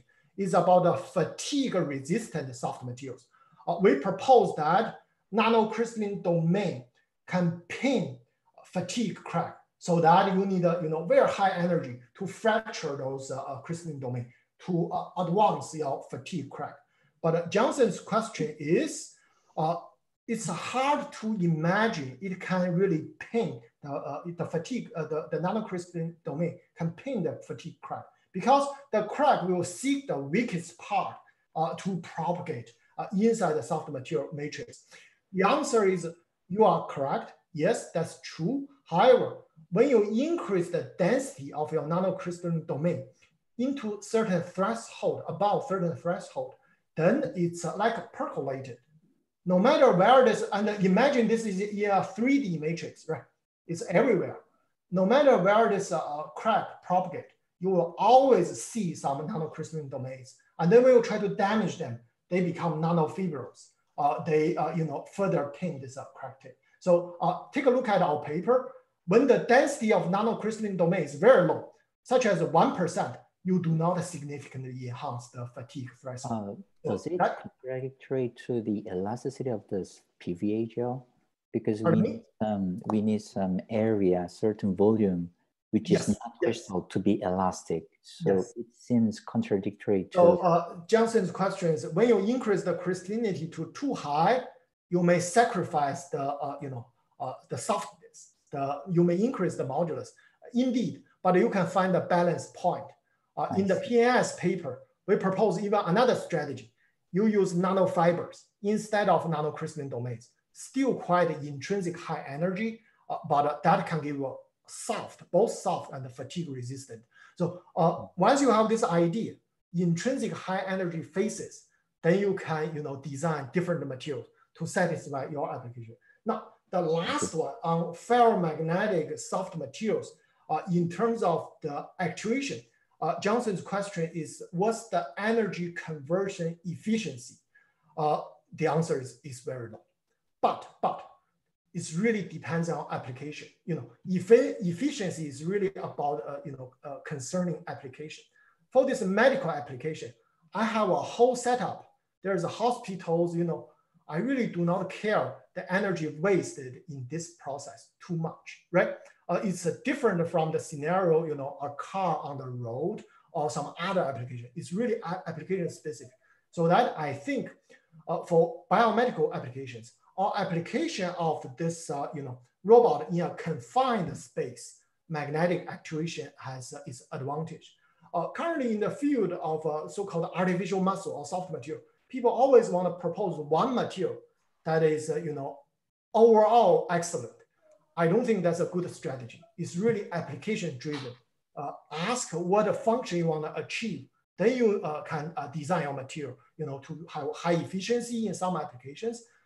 In other applications, tether-free, accurate modeling, reliability, safety. For example, biomedical application. These are more important. So, I hope I answer your questions. Thank you so much. Perfect. Okay, thank you. So just want to say that some people, some of the attendees are putting their hands up, and we will get to them if they stay there, if you're willing to wait. Next person is Jason. Great. Hi, my name is Jason Steck. I'm first, thank you, Xuanhe, for the great talk. And I'm a PhD student in Zhigang Suo's group. It just finished my second year. And I had a question regarding the designing the extreme properties of soft materials, and then relating to the machine learning section in section 3 regarding actuators. So me coming into this field, I see, say, when we began designing soft materials with extreme properties, we would target, say, one property. Oh, how do I design a very tough soft material? And I can modulate the chemistry or other morphology of the material to achieve that. However, as we continue to do this and then begin to add other properties to the mix, we still haven't quite gotten to the point where these materials are used commonplace in industry, because they often require a diverse array of properties. So do you see machine learning emerging as a way to optimize a combination of innumerable properties for a material to then optimize for an application that a company would be able to design like that? Anyway, yeah. Jason, good question. Let me answer both. Let me answer the two parts of your question. So Jason's question is, number one, as we work in this field, designing more and more these soft materials, now we are facing the challenge that, in realistic application in industry, sometimes it requires a number of properties in combination to satisfy a certain requirement of realistic applications, right? How do we design that? And then the second question is, can machine learning help that? Let me first answer your first question and then answer the second part. The first one, I believe it's possible. For example, we are very confident that the bioadhesive double-sided tape and the fatigue-resistant or robust coating already satisfy majority of the requirements, at least from our collaborators. And we believe, similarly, in the field of, let's say, interfacing with the brain, in other fields, there will be emerging soft material technology eventually go directly towards application, towards societal impact. I believe that's possible. And the reason is we design them based on principles, right? We design them based on mechanism, not a mysterious material. We design them based on principle. Then you can implement multiple principles for different properties in the same material system. So once you understand the fundamental mechanism, mechanics and physics, I believe that design is possible. So that's number one. Number two, will machine learning or this, this algorithm computer can solve this problem? Well, that's, I may offend many people in the machine learning field. My answer is no. It's machine learning, at least from my experience, machine learning is an extremely powerful tool for either interpolation or extrapolation in multi-dimensional domain. But the key is not machine learning, it's data. How do you obtain large amount of data to enable you to do such interpolation or extrapolation? And in order to get those data, you still need to understand the basic mechanism to develop models. So you still need this whole process. But what is machine learning good at? So from the paper I discussed today, is really, can free up your mind. You don't need to constantly think about this design. Computer can, randomly generate many things and then automatically pass to machine learning program to do extrapolation. So it can facilitate, but it will not solve the problem by itself. You need a large amount of high quality data. Sometimes data by itself already solve the problem, but at least you need a high quality, large amount of data as the foundation. Thank you. Thank you. So next is Xuanhe Zhao from Beijing University. It's late for you. Sorry for not getting you earlier. No problem. Thank you. Xuanhe, thank you. So thanks for the great talk. This is Zheng, from an assistant professor from Zhejiang University. So I have two questions. First, so you mentioned this belt adhesive that can form very strong adhesion with the animal organs within seconds. So my question is this adhesion reversible or detachable? So can we detach it from the organ after we use it? Then my second question is also about the machine learning part. So because there are a lot of machine learning algorithms out there. So my question is, how do we choose a specific machine learning algorithm to design let's say a soft material or soft machine? So you mentioned the two types of machine learning algorithm. One is GAN, the other one is recurrent neural network. So why do you pick those two in your research? Yeah, that's my question. Thank you. This is Zheng, Professor Teng Li's student, now rising star at Zhejiang University. Thank you for the question. Now, let me answer the first question. Can I share my screen? I think with a slide, I can answer it better. Can I share my screen? Sure. Okay. So now, after we published this paper, I received this question a lot. In almost every talk I give, people ask this question. Now, let's take a look at the fundamentals. This is the process, right? Integrating strong interfacial adhesion and the bulk dissipation in this process. This process do not intrinsically prevent you to make it to be reversible. For example, those strong linkage, you can make them to be reversible. Here is one example. So let's say I make a cut, make an incision, right? And then I want to seal this cut, right? This is a ex vivo test. This is a pig lung ex vivo test, right?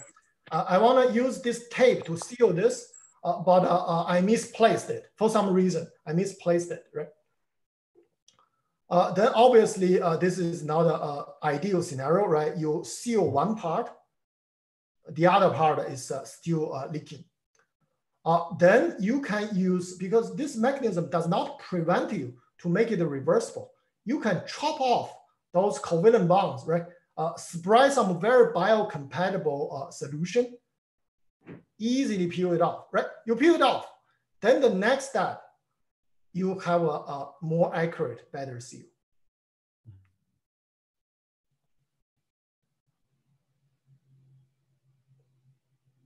And this is really product level, right? You seal it. So this is the first. This is the answer to our. The general solution is this: design your material system based on mechanism instead of specific material. Then you have lots of flexibility, freedom in the later part of the design. Now, the second question is about what a machine learning program to choose. Let me answer it in this way. First, ask the question, do you really need a machine learning program for your problem?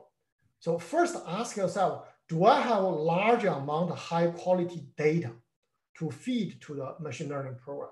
Once you say, I have, either from my model or large scale experiments, I collected such an amount of data, I need something to analyze them.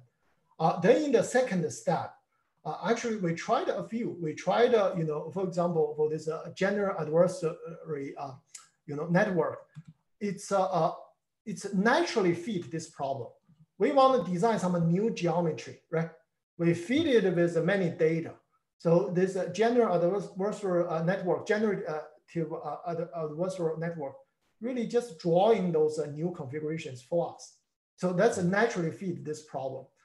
Then for the second one, similarly, we want to solve this inverse problem. That's a tool suitable for the inverse problem. So I don't think this will be a challenge for anyone who want to join this field. You first ask yourself, do you have a large amount of data? Do you have a problem? Really need that? I know this is a hot topic. That's why I throw it in this today's talk, but I do not want to convey the message, machine learning can solve all problems. I don't believe so. We need a large amount of data to take advantage of those algorithms. Okay, thank you so much. James, you're next. If you can unmute yourself. Hi, hello. Can you hear me? Yes. I'm very appreciative that Professor Zhao that you give us a wonderful speech, and really appreciable. Though my major is not a medical area, but there's some connection between the common science. I just come from, I'm PhD from NUST, Nanjing University, Science and Technology. I've got several basic questions, and I'm very thank you that if you can give me some suggestion. The first one is that what is the general idea of studying a scientific problem as you understand, and which several main aspects should we start, and how can we find the innovation? Finally, the important thing is that to writing a paper, though it is very basic questions, but I still have some problems on it. Thank you. This should be a question actually for Dave and the Zhigang. No, you're the person who's become the real expert, the way you publish and the beautiful work you do. I think you've learned both how to do it and you've learned how to do it. So you're the best teacher there is. The short question is I really want to hear your suggestion. Yeah, I learned from mentors like Zhigang, Dave, and other pioneers in the field. So again, I'll just discuss some of my personal experience when select a scientific problem. There is I think I learned this from George Weitz, professor at Harvard. This postural quadrant. So once you see a problem, you always ask, is there a societal need, or is there a fundamental? If it satisfies one criterion, that's a problem you can work on. If it satisfies two, then this can be a great opportunity. But if it satisfies neither, then probably you shouldn't work on such a problem. So I think for any scientific problem, you first ask, what is new? Can I make a unique contribution in this scientific field? Then you ask, so what? Who cares? Right? Can I make an impact on the society or make a beneficial impact on other people? So I think that's the thumb of rule. So it's probably the philosophy of many pioneers, mentors in the field. In terms of writing a paper, So that's interesting question. Let me share the experience of writing papers in my group.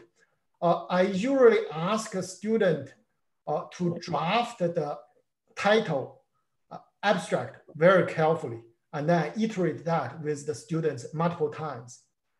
Then based on the abstract, the student expand each sentence of the abstract into paragraphs of the paper. They already know what is the logic, what is the core message they want to convey in each paragraph.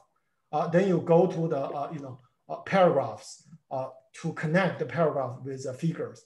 I think that's probably a good way so that your paper is coherent, is logic. You have a storyline in the paper. Just my experience. Yeah. Really, thank you. You know that a lot of Chinese students, especially PhD, though he do the results, but he cannot write the whole articles. It's very hard for most of the PhD in China. I think getting the results probably is even more important. Not saying really, writing paper is not important, but getting the results probably more important. Okay, really, thank you very much. Very good. So if I could just comment, Xuanhe, that first of all, thank you very much. I also agree that listening to George for learning how to do things is a very good thing to do. And I would say that lots of students, not only in China, can't write good papers. I think it's a talent that we all have to learn. And so thank you for teaching your students. Jian Yu, you have a question. Okay, thank you. So I'm Jian Yu Li. Now I'm assistant professor at McGill University. And thank you, Xuanhe, for another wonderful talk. I have followed very closely on all your work. I have two questions. The first one is pretty technical. So regarding the tissue adhesive, right? I think the recent work from Zhigang and from my group, we show this kind of tough adhesion strategy has kind of like low fatigue threshold. Indeed, you show that based on the PVA, you can have a higher fatigue threshold, but the processing condition is not really good for the tissue. I just wonder, in terms of the fatigue resistance tissue adhesive, any comment and idea on that? That's my first one. And the second question is about more translational. I think it seems to me you are very also kind of linked toward the directions. In terms of those double-side tape, right? Clearly there's a lot of potential, but from the application point of view and from the FDA regulation, I think probably you need to identify like 1 or 2 killer application, and which can really kind of enter the market and has kind of better chance to success. On that, I just wonder which area or which indication of those applications you think and you are pursuing to translation. Very good. Good question. So Jay, this is a Harvard alum, rising star at McGill University. No, the 2 questions. The one is about fatigue resistant soft material. And Jenny's question, by the way, Jenny also showed that for tough hydrogel, when you have adhesion, this fatigue threshold of such adhesion is extremely low, on the order of 50 joule per meter square. I should have mentioned that in the talk. Sorry, Jenny, I didn't mention that. But the question is, once you use that to adhere to tissues, right? Though such a crystalline domains is challenging to form on your adhesive and the tissue interface. How can we solve that in realistic applications for bioadhesives? The answer is this challenge has not been solved, Jay. This is an opportunity actually for the whole field. Now we have, but now we need to think whether we really need such a fatigue-resistant tissue adhesive. That's the first question, because even the current tough adhesive can already maintain drug patch, can seal those wound for a long term, eventually all the way towards healing. We really need to ask whether we need. I think we do need, for example, for tendon, for cartilage repair, probably we need fatigue-resistant adhesion in vivo, in real time. That's an open question for the whole field. I would believe the mechanism is high energy phases on the interface. How to implement that? That's a challenge for the whole field. So number one, I do not have a perfect answer, but I do believe the mechanism. And by the way, this is the mechanism used by nature. If you look at tendon on bone, cartilage on bone, ligament on bone, they all use this mechanism. High energy crystalline domains or nanofibrils, they all use this mechanism. So that's number one. Number two, in terms of translation, tissue double-sided tape, what do I think is the most close clinical application for translation in the FDA pipeline? We have a very clear one, anesthetic leakage. Basically, the leakage of the GI tract after surgery. Currently, thousands of people die due to that each year. And currently, millions of people are undergoing such a procedure, such surgery each year. There is a strong need, huge market, potentially huge impact, and then there is a technical barrier. So really, there is no ideal candidate. We believe we can make a unique contribution in terms of translation towards that direction. We are proceeding towards that. There are many other possibilities. So this is really a widely open field in terms of both fundamental research and the applications. There are many other possibilities. I hope I answered your questions. Thank you, Xuanhe. Ben, you have a question. Yes, thanks for the opportunity, by the way. These webinars are really good. I was just following them, and they're great speakers, including today. What I have here, I just have one question. First of all, I'm Ben Sadri. I'm grandchildren of George Whitesides. I'm working with Dr. Martinez at Purdue. So I have one question, and the question is about the second topic. It was double-sided tape, and particularly, I'm interested to know, is it possible to make it in an injectable form, these double-sided tape, trying to make sure that it will be less invasive if that's possible? That's my question. And what kind of mechanics you are going to consider if you want to make it injectable, these kind of double-sided tape? Thank you very much. So Ben's question is, can we make, so it's on the wide adhesion part. And the specific question is, currently we propose this double-sided tape form factor. Can we make it injectable? The answer is yes. We are actually, publishing that work as well. In the doctors, surgeons we interviewed, majority of them prefer a tape form factor, easy to handle, because injection, you have leakage, other consideration that you should consider. But there are a few scenarios, people indeed, clinicians indeed prefer an injectable form factor. Then it's really the rheology, right? Instead of a solid film, you need to have fluid like material. So you need to consider the rheology. At the same time, with this rheology, you need to implement those fundamental principles, right? Treating surface water. The second one is tough matrix. The third one is integration of the bulk dissipation and the interfacial linkage. You need to satisfy three fundamental criteria, but in a liquid form factor. That's possible. I can tell you that's possible, and we are publishing that very soon. Thank you. Nima, did you have a question? Very quick one. Hi, Xuanhe. Quick question. Is the adhesion problem temperature dependent? Or it's just, what's the range you think? Yeah, the question is about temperature dependence of this adhesion of soft materials. If you are thinking about soft and biological materials, usually we test them or we explore them at body temperature or room temperature, 20 degrees C to 37 degrees C. For coatings of the medical devices, we actually tested at an extreme temperature. You can heat it up to 100, or 150 degrees C, or you can freeze it. So for that coating is fine. But for the majority of the bioadhesive, we explored body temperature. We have not explored, other temperature range. Perfect. Xing Chang, do you have a question? Yes. Thanks, Dave. Thank you, Xuanhe. It's really an eye-opening talk, especially when the talk was started. It's early morning in San Diego. So Thank you. Yeah, the question is, I really kind of enjoyed this envision and the big picture in most of Xuanhe's talk. Really enjoyed that part. But my question is pretty is about details, two technical details. One is this double-sided tape.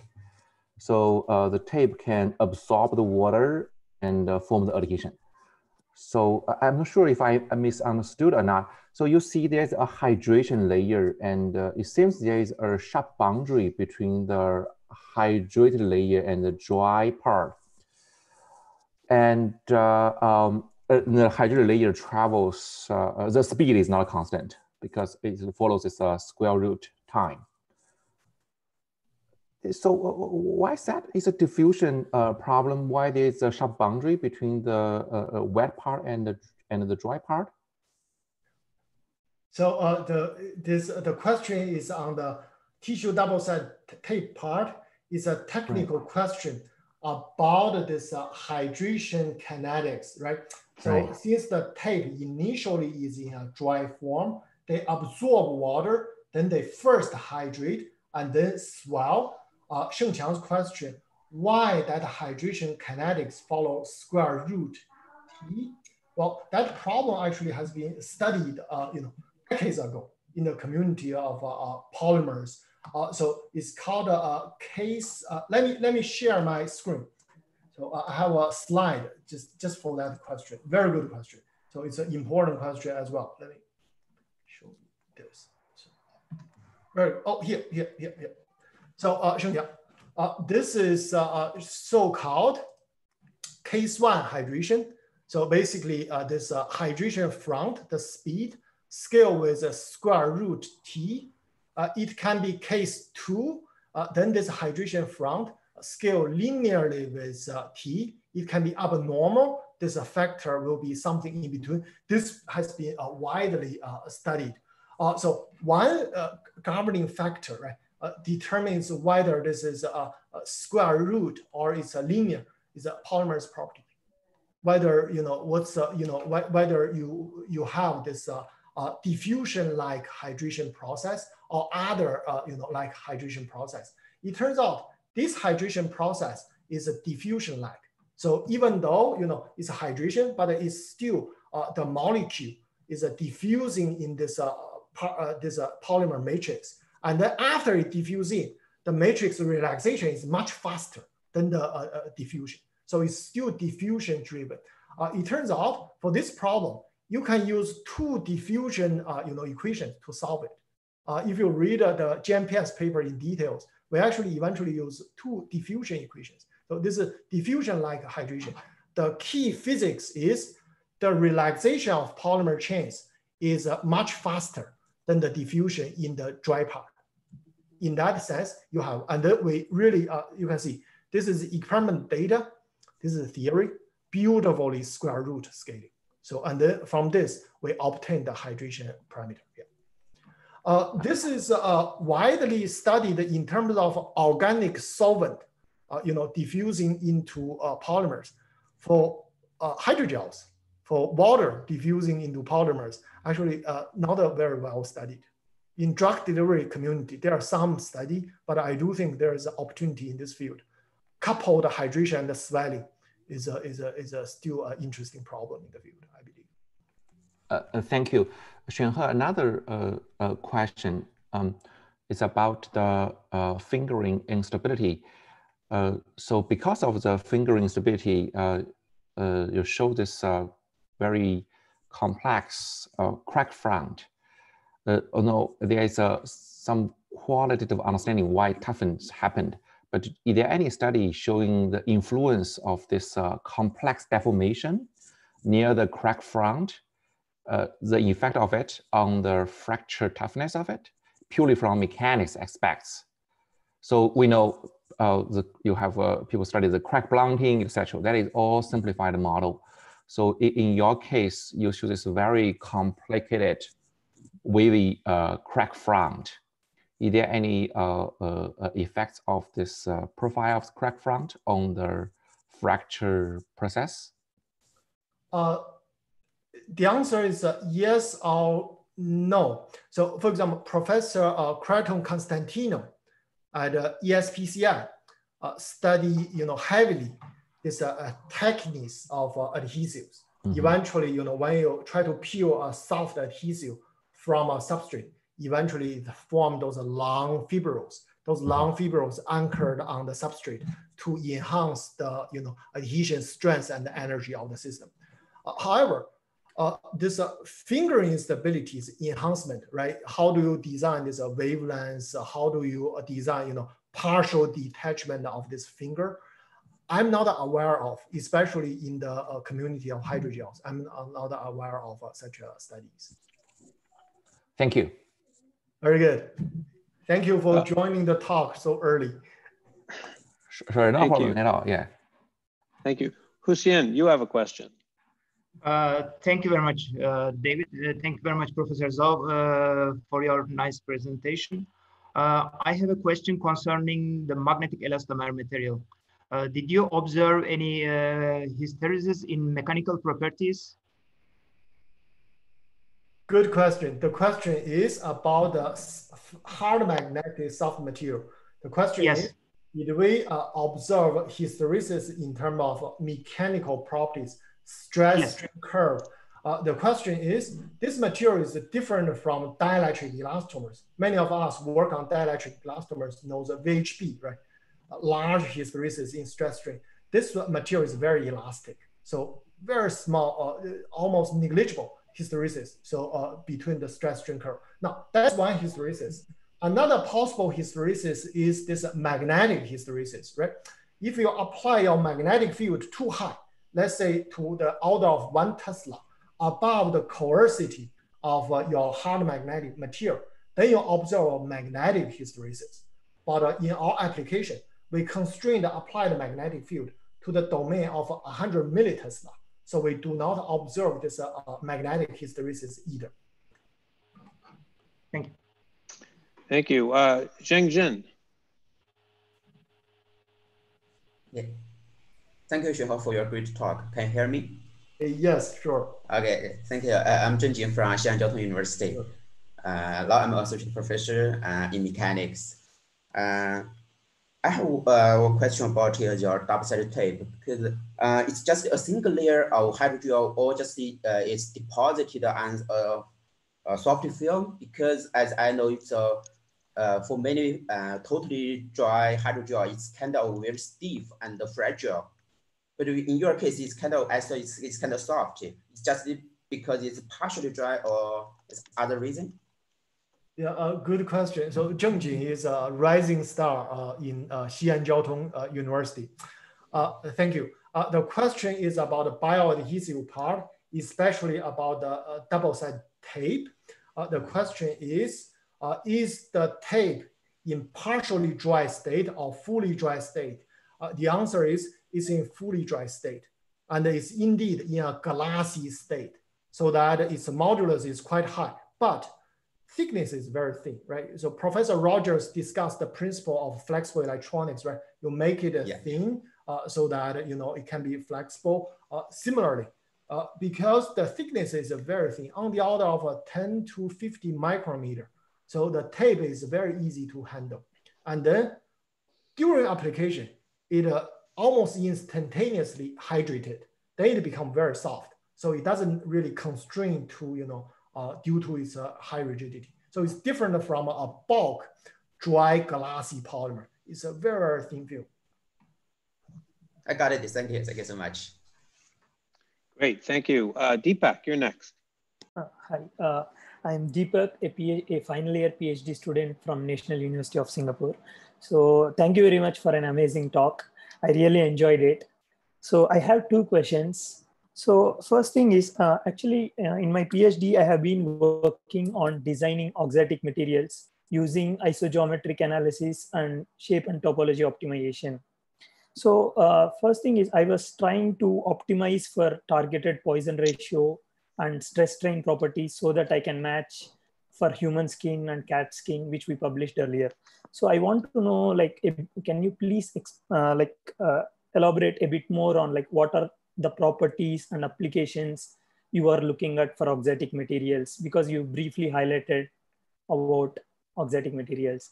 And my second question is, you also mentioned about like using machine learning, GANs or RNNs to optimize. So I have been, like my research was mainly focused on shape and topology optimization, but I explored a bit of like standard optimization toolboxes like genetic algorithms, surrogate optimization. So how do you compare machine learning with these techniques? Where do they fit? Thank you very much. Good questions. So there are two questions. Number one is on the magnetic auxetic structure. So why do we design that? We designed that actually inspired by pioneer works, including Professor Bigny's work and other pioneers' work, on auxetic structures, right? So that's something quite important, especially in nowadays in aerospace, in biomedical applications, right? When we designed that, we actually didn't think of application per se. We just posed this challenge: can we design a structure that without a contact, you apply a field, so it gives you auxetic behavior. Then the design principle is you need a rotation of segments in your materials. You need a rotation of certain components. Then it turns out this rotation of magnetic domains in an applied magnetic field is so natural, very easy to achieve. So eventually we go to that step. In terms of application, it's possible for certain drug delivery system in the biomedical application. We have not explored that, but there are other researchers. This is a very dynamic field. Potentially will explore that. Now, your second question, comparison between topological optimization and the machine learning algorithm for designing of structures and materials and devices. We actually have first-hand experience. First of all, in terms of efficiency, topological optimization is way better, much better than this machine learning approach. Machine learning is really brute force. You randomly calculate many data. You feed it to an algorithm. Then you possibly you can generate a global like view, but the efficiency is very low. You need a long time computational power. But one advantage is, especially in the paper we published, we got hundreds of designs, especially for this HS bond of a porous material. We got hundreds of 2D designs. That's very challenging for topological optimization to achieve. I would say each method has its own advantage, and the machine learning or this experience-free design approach is really at a very beginning stage. Whether it will be successful, competitive in comparison with topological optimization, we do not know. One advantage of machine learning approach is we don't need experience. Even for topological optimization, you need a designer's experience. You need some initial guess. You need some engineering tuition. Machine learning is brute force. You let the computer to do all those jobs. So I would say they have their pros and cons. TO is already very successful for many problems. It's a pruned success. This a new approach we propose, we are not sure, but we are delighted to explore it with the community. Thank you very much. Very good. Thank you, Xuanhe. Xuanhe, you have a question. Yeah, Xuanhe, visiting PhD student from Weitz, and I appreciate your wonderful talk. Similar and quick question. In your talk, you said we can train the machine learning just with simulation. So I wonder how to prove the simulation correct without experimental data. Yeah, it's some job I doing here. Very good question. This is go back to the philosophy of this machine learning design, right? In our design, we use all use simulation data. to train this neural network and then to extrapolate hopefully better designs. But Jiwei's question is, how can you validate, the data is valid? How can you validate your simulation data is correct? The answer is for certain problems. So I showed many validation of this model. Then you can have a certain level of confidence of your model. Then based on that, you use your machine learning program to analyze your simulation data. And not only that, after this, we propose those designs, we also use experiments to validate the designs proposed by the system, by the machine learning algorithm. So it's not that you got it and then you trust it. You validate it again. The beauty of this mechanism or this method is the whole process is experience or intuition free, right? Eventually, you use computer to randomly generate a certain geometry following some rules. Machine learning do extrapolation without your interference or experience. Then you got some experience free results.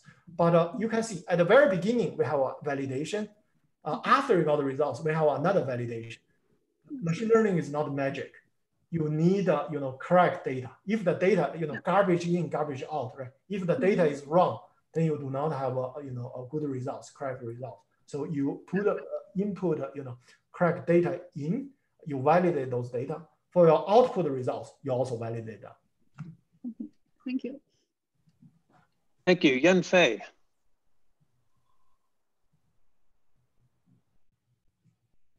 This is a very great talk. So congratulations. I just I'm just curious. I mean, you, Zhigang, and many other people have been, trying to make a very tough materials. So on the other hand, for the hard materials, many people are working on metals, ceramics. They can be really hard, really tough. So is there any way that we can, cross over those two disciplines, making some hybrid, even hybrid, the tough ceramics with your tough soft materials? Just a curiosity. Yanfei is actually Zhigang's student, my senior. Yanfei studied hard materials, metals, ceramics with Zhigang. And Yanfei's question is, can we do some synergy about the toughening of fatigue resistance of soft materials together with hard materials? Well, I would say the mechanism, the fundamental mechanism are the same, right? So for example, for toughening, you need a ductility, you need a dissipation. These are the same for metals, for ceramics, for soft materials, for gels, for elastomers. It's the same. And then for fatigue resistance, is similarly in metals you have maybe some nanoparticles, some other this kind of inclusion to enhance the fatigue resistance of the of the material. I would say one synergy probably is on this fundamental principle level, mechanism level. We can learn from each field. Then in terms of whether we, in terms of a material question, whether we need to design such a hybrid material, that depends on applications, right? If you have an application, a true need that you want to design such a hybrid robust material, then why not? One application we see and we believe there is a potential strong societal impact is medical equipment and devices. Many of them, the structure must be metals, right? To maintain long-term rigidity, long-term robustness. For example, artificial cartilage, joint.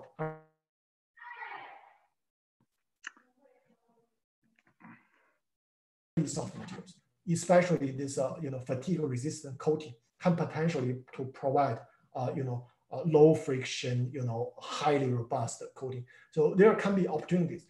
That is application-driven. Principle is lots of synergies. Principle, I would say even similar, maybe even the same. Application, then you can find hybrid materials. I hope I answered your question. Yeah, very nice. Thank you.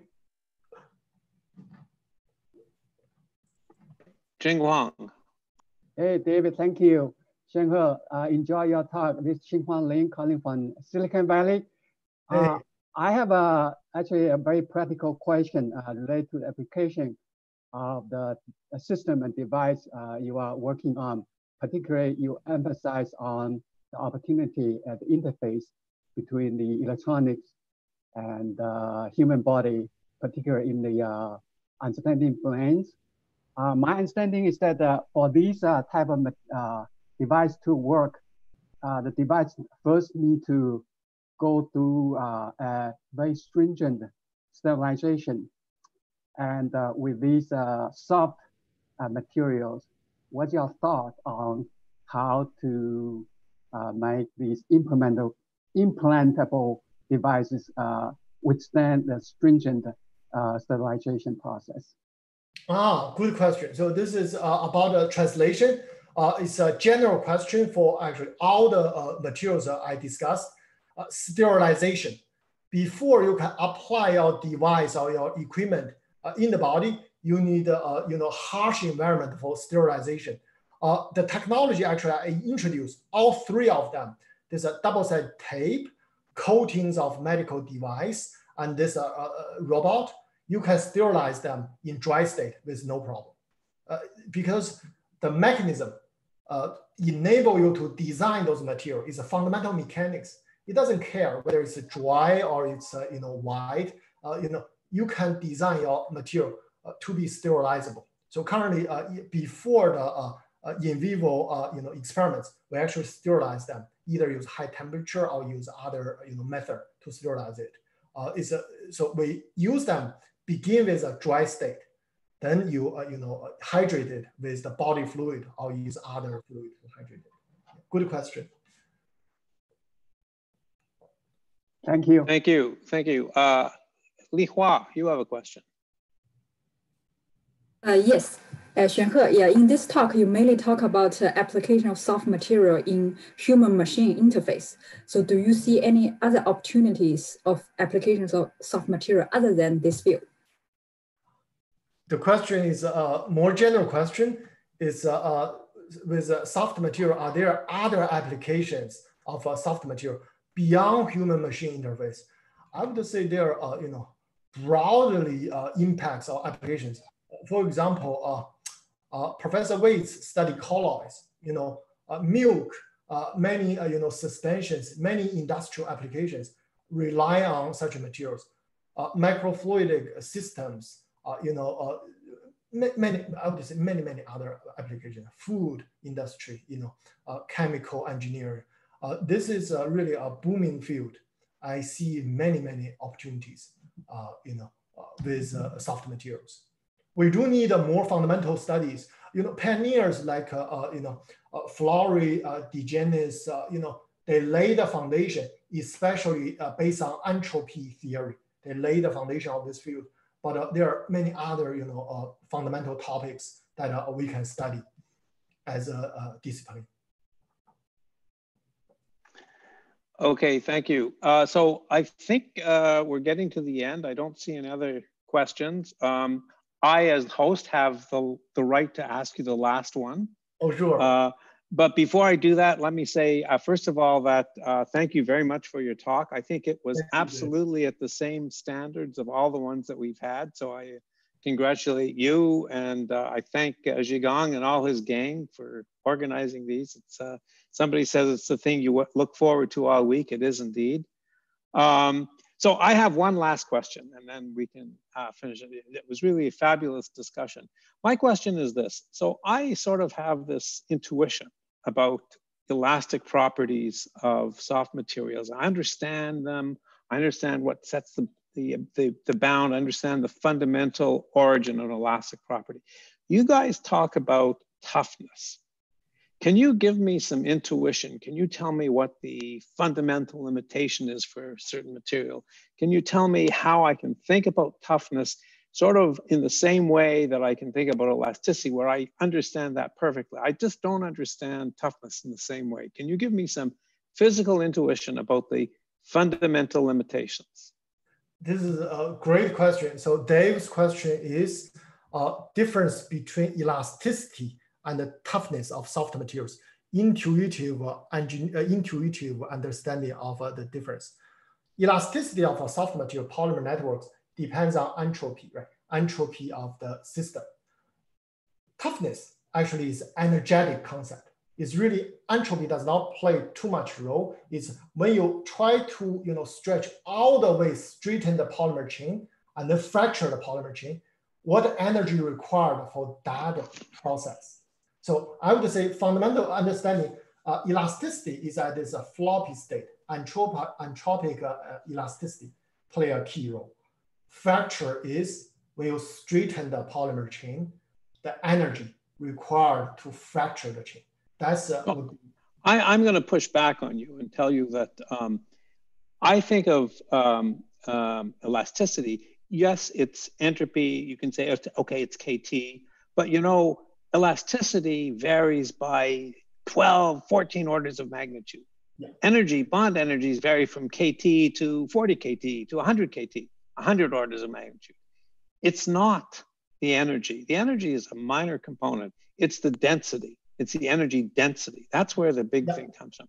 So to me, elasticity is really what the density of the bonds that are creating elasticity. So I want to know, I say that toughness, you want me to just think, well, it goes from KT to a covalent bond, so it's a factor of 40, and then I take that and I multiply it by the elastic constant, that's the toughness. Is that the way I should think of it?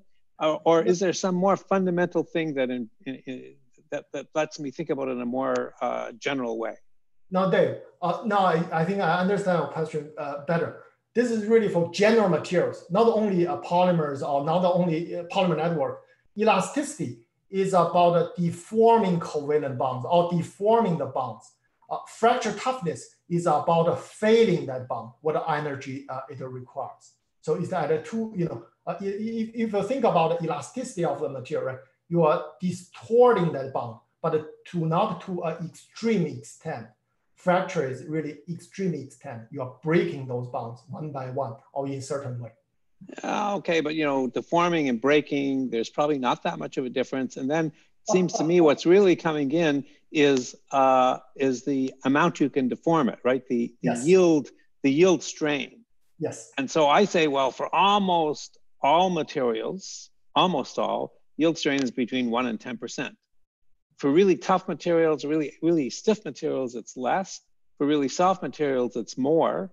But is that all I have to know? I have to think, well, just how much can I stretch something? And then it's roughly going to be the elasticity times that, because elasticity is the bond energy. And so whether they yield the bond or anything. Zhigang, you're gonna save me from myself. So you kind of appreciate this is the kind of conversation I have with Dave. Dave cannot take crap or even good answer. He has to turn into his own way, right? They're all good physicists, all good engineers like that. So I guess Dave, so toughness, there is of course a street people thinking and also an engineering measurement. The measurement we're talking about that can be quantified really is energy needed to advance a crack by unit area. It has a joule per meter squared. When you advance a crack, the most basic requirement is you break one layer bond. That's one layer bond of energy. But it's an irreversible process. You may cause energy dissipation way into the bulk. So toughness, if you wish, is infinite. For example, water has the highest toughness because you cannot even drive a crack through water. I know how to drive a crack through water. So toughness is infinite. No, you put it in a gel, right? then you're basically breaking water. If you break gel, you're basically breaking water. So okay, but I got it. You're telling me that toughness has units of tension. And so tension is like a surface energy. Yeah. And so I have to just calculate the number of surface bonds, and that gives me some estimate. And then maybe I have to add some energy in the bulk. Yes, yes. Often the energy in the bulk is many orders of magnitude higher. In particular, energy in the bulk can be infinite. It can scale with the volume of the bulk. So that do I somehow figure out how far into the material a deformation will travel? Is that the way to think about it? Yeah. Yes. Essentially, you're asking the very simple question. I'll return. So energy dissipation is about a hysteresis, right? Loading up, loading down, dissipate energy. But a dissipation requires you load up to certain stress level. So the stress comes from a crack tip, or how high the stress you need to break the bond. If that stress can travel into long distance, you have enormous toughness. That's how all these advances, metals, ceramics can become tough. You just recruit lots of atoms off crack plane to participate in the game, like a Zoom meeting. Okay, so unfortunately for me, that doesn't give me a very general thing. I have to think about it for each material, but maybe that's the only answer you can give. I'm going to think about it. I'm going to think about it and come back to you with the... This is the best kind of host we want to have. All right. Well, so let me thank everybody who's still attending. It's wonderful. We had, I saw at least 750 people who attended Xuanhe. So you've done a great job. Thanks to you, thanks to everybody, and thanks to Zhigong and company.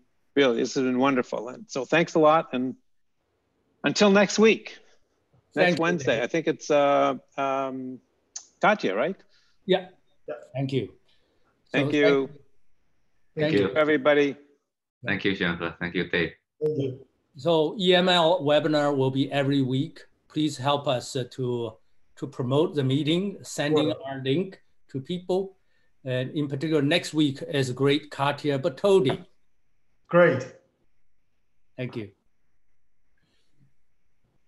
Thank you, Xuanhe. Yeah, wonderful. Fantastic talk. Thank you. Thank you. Thank you. Bye-bye. Thank you, Xuanhe. Bye-bye. Bye-bye.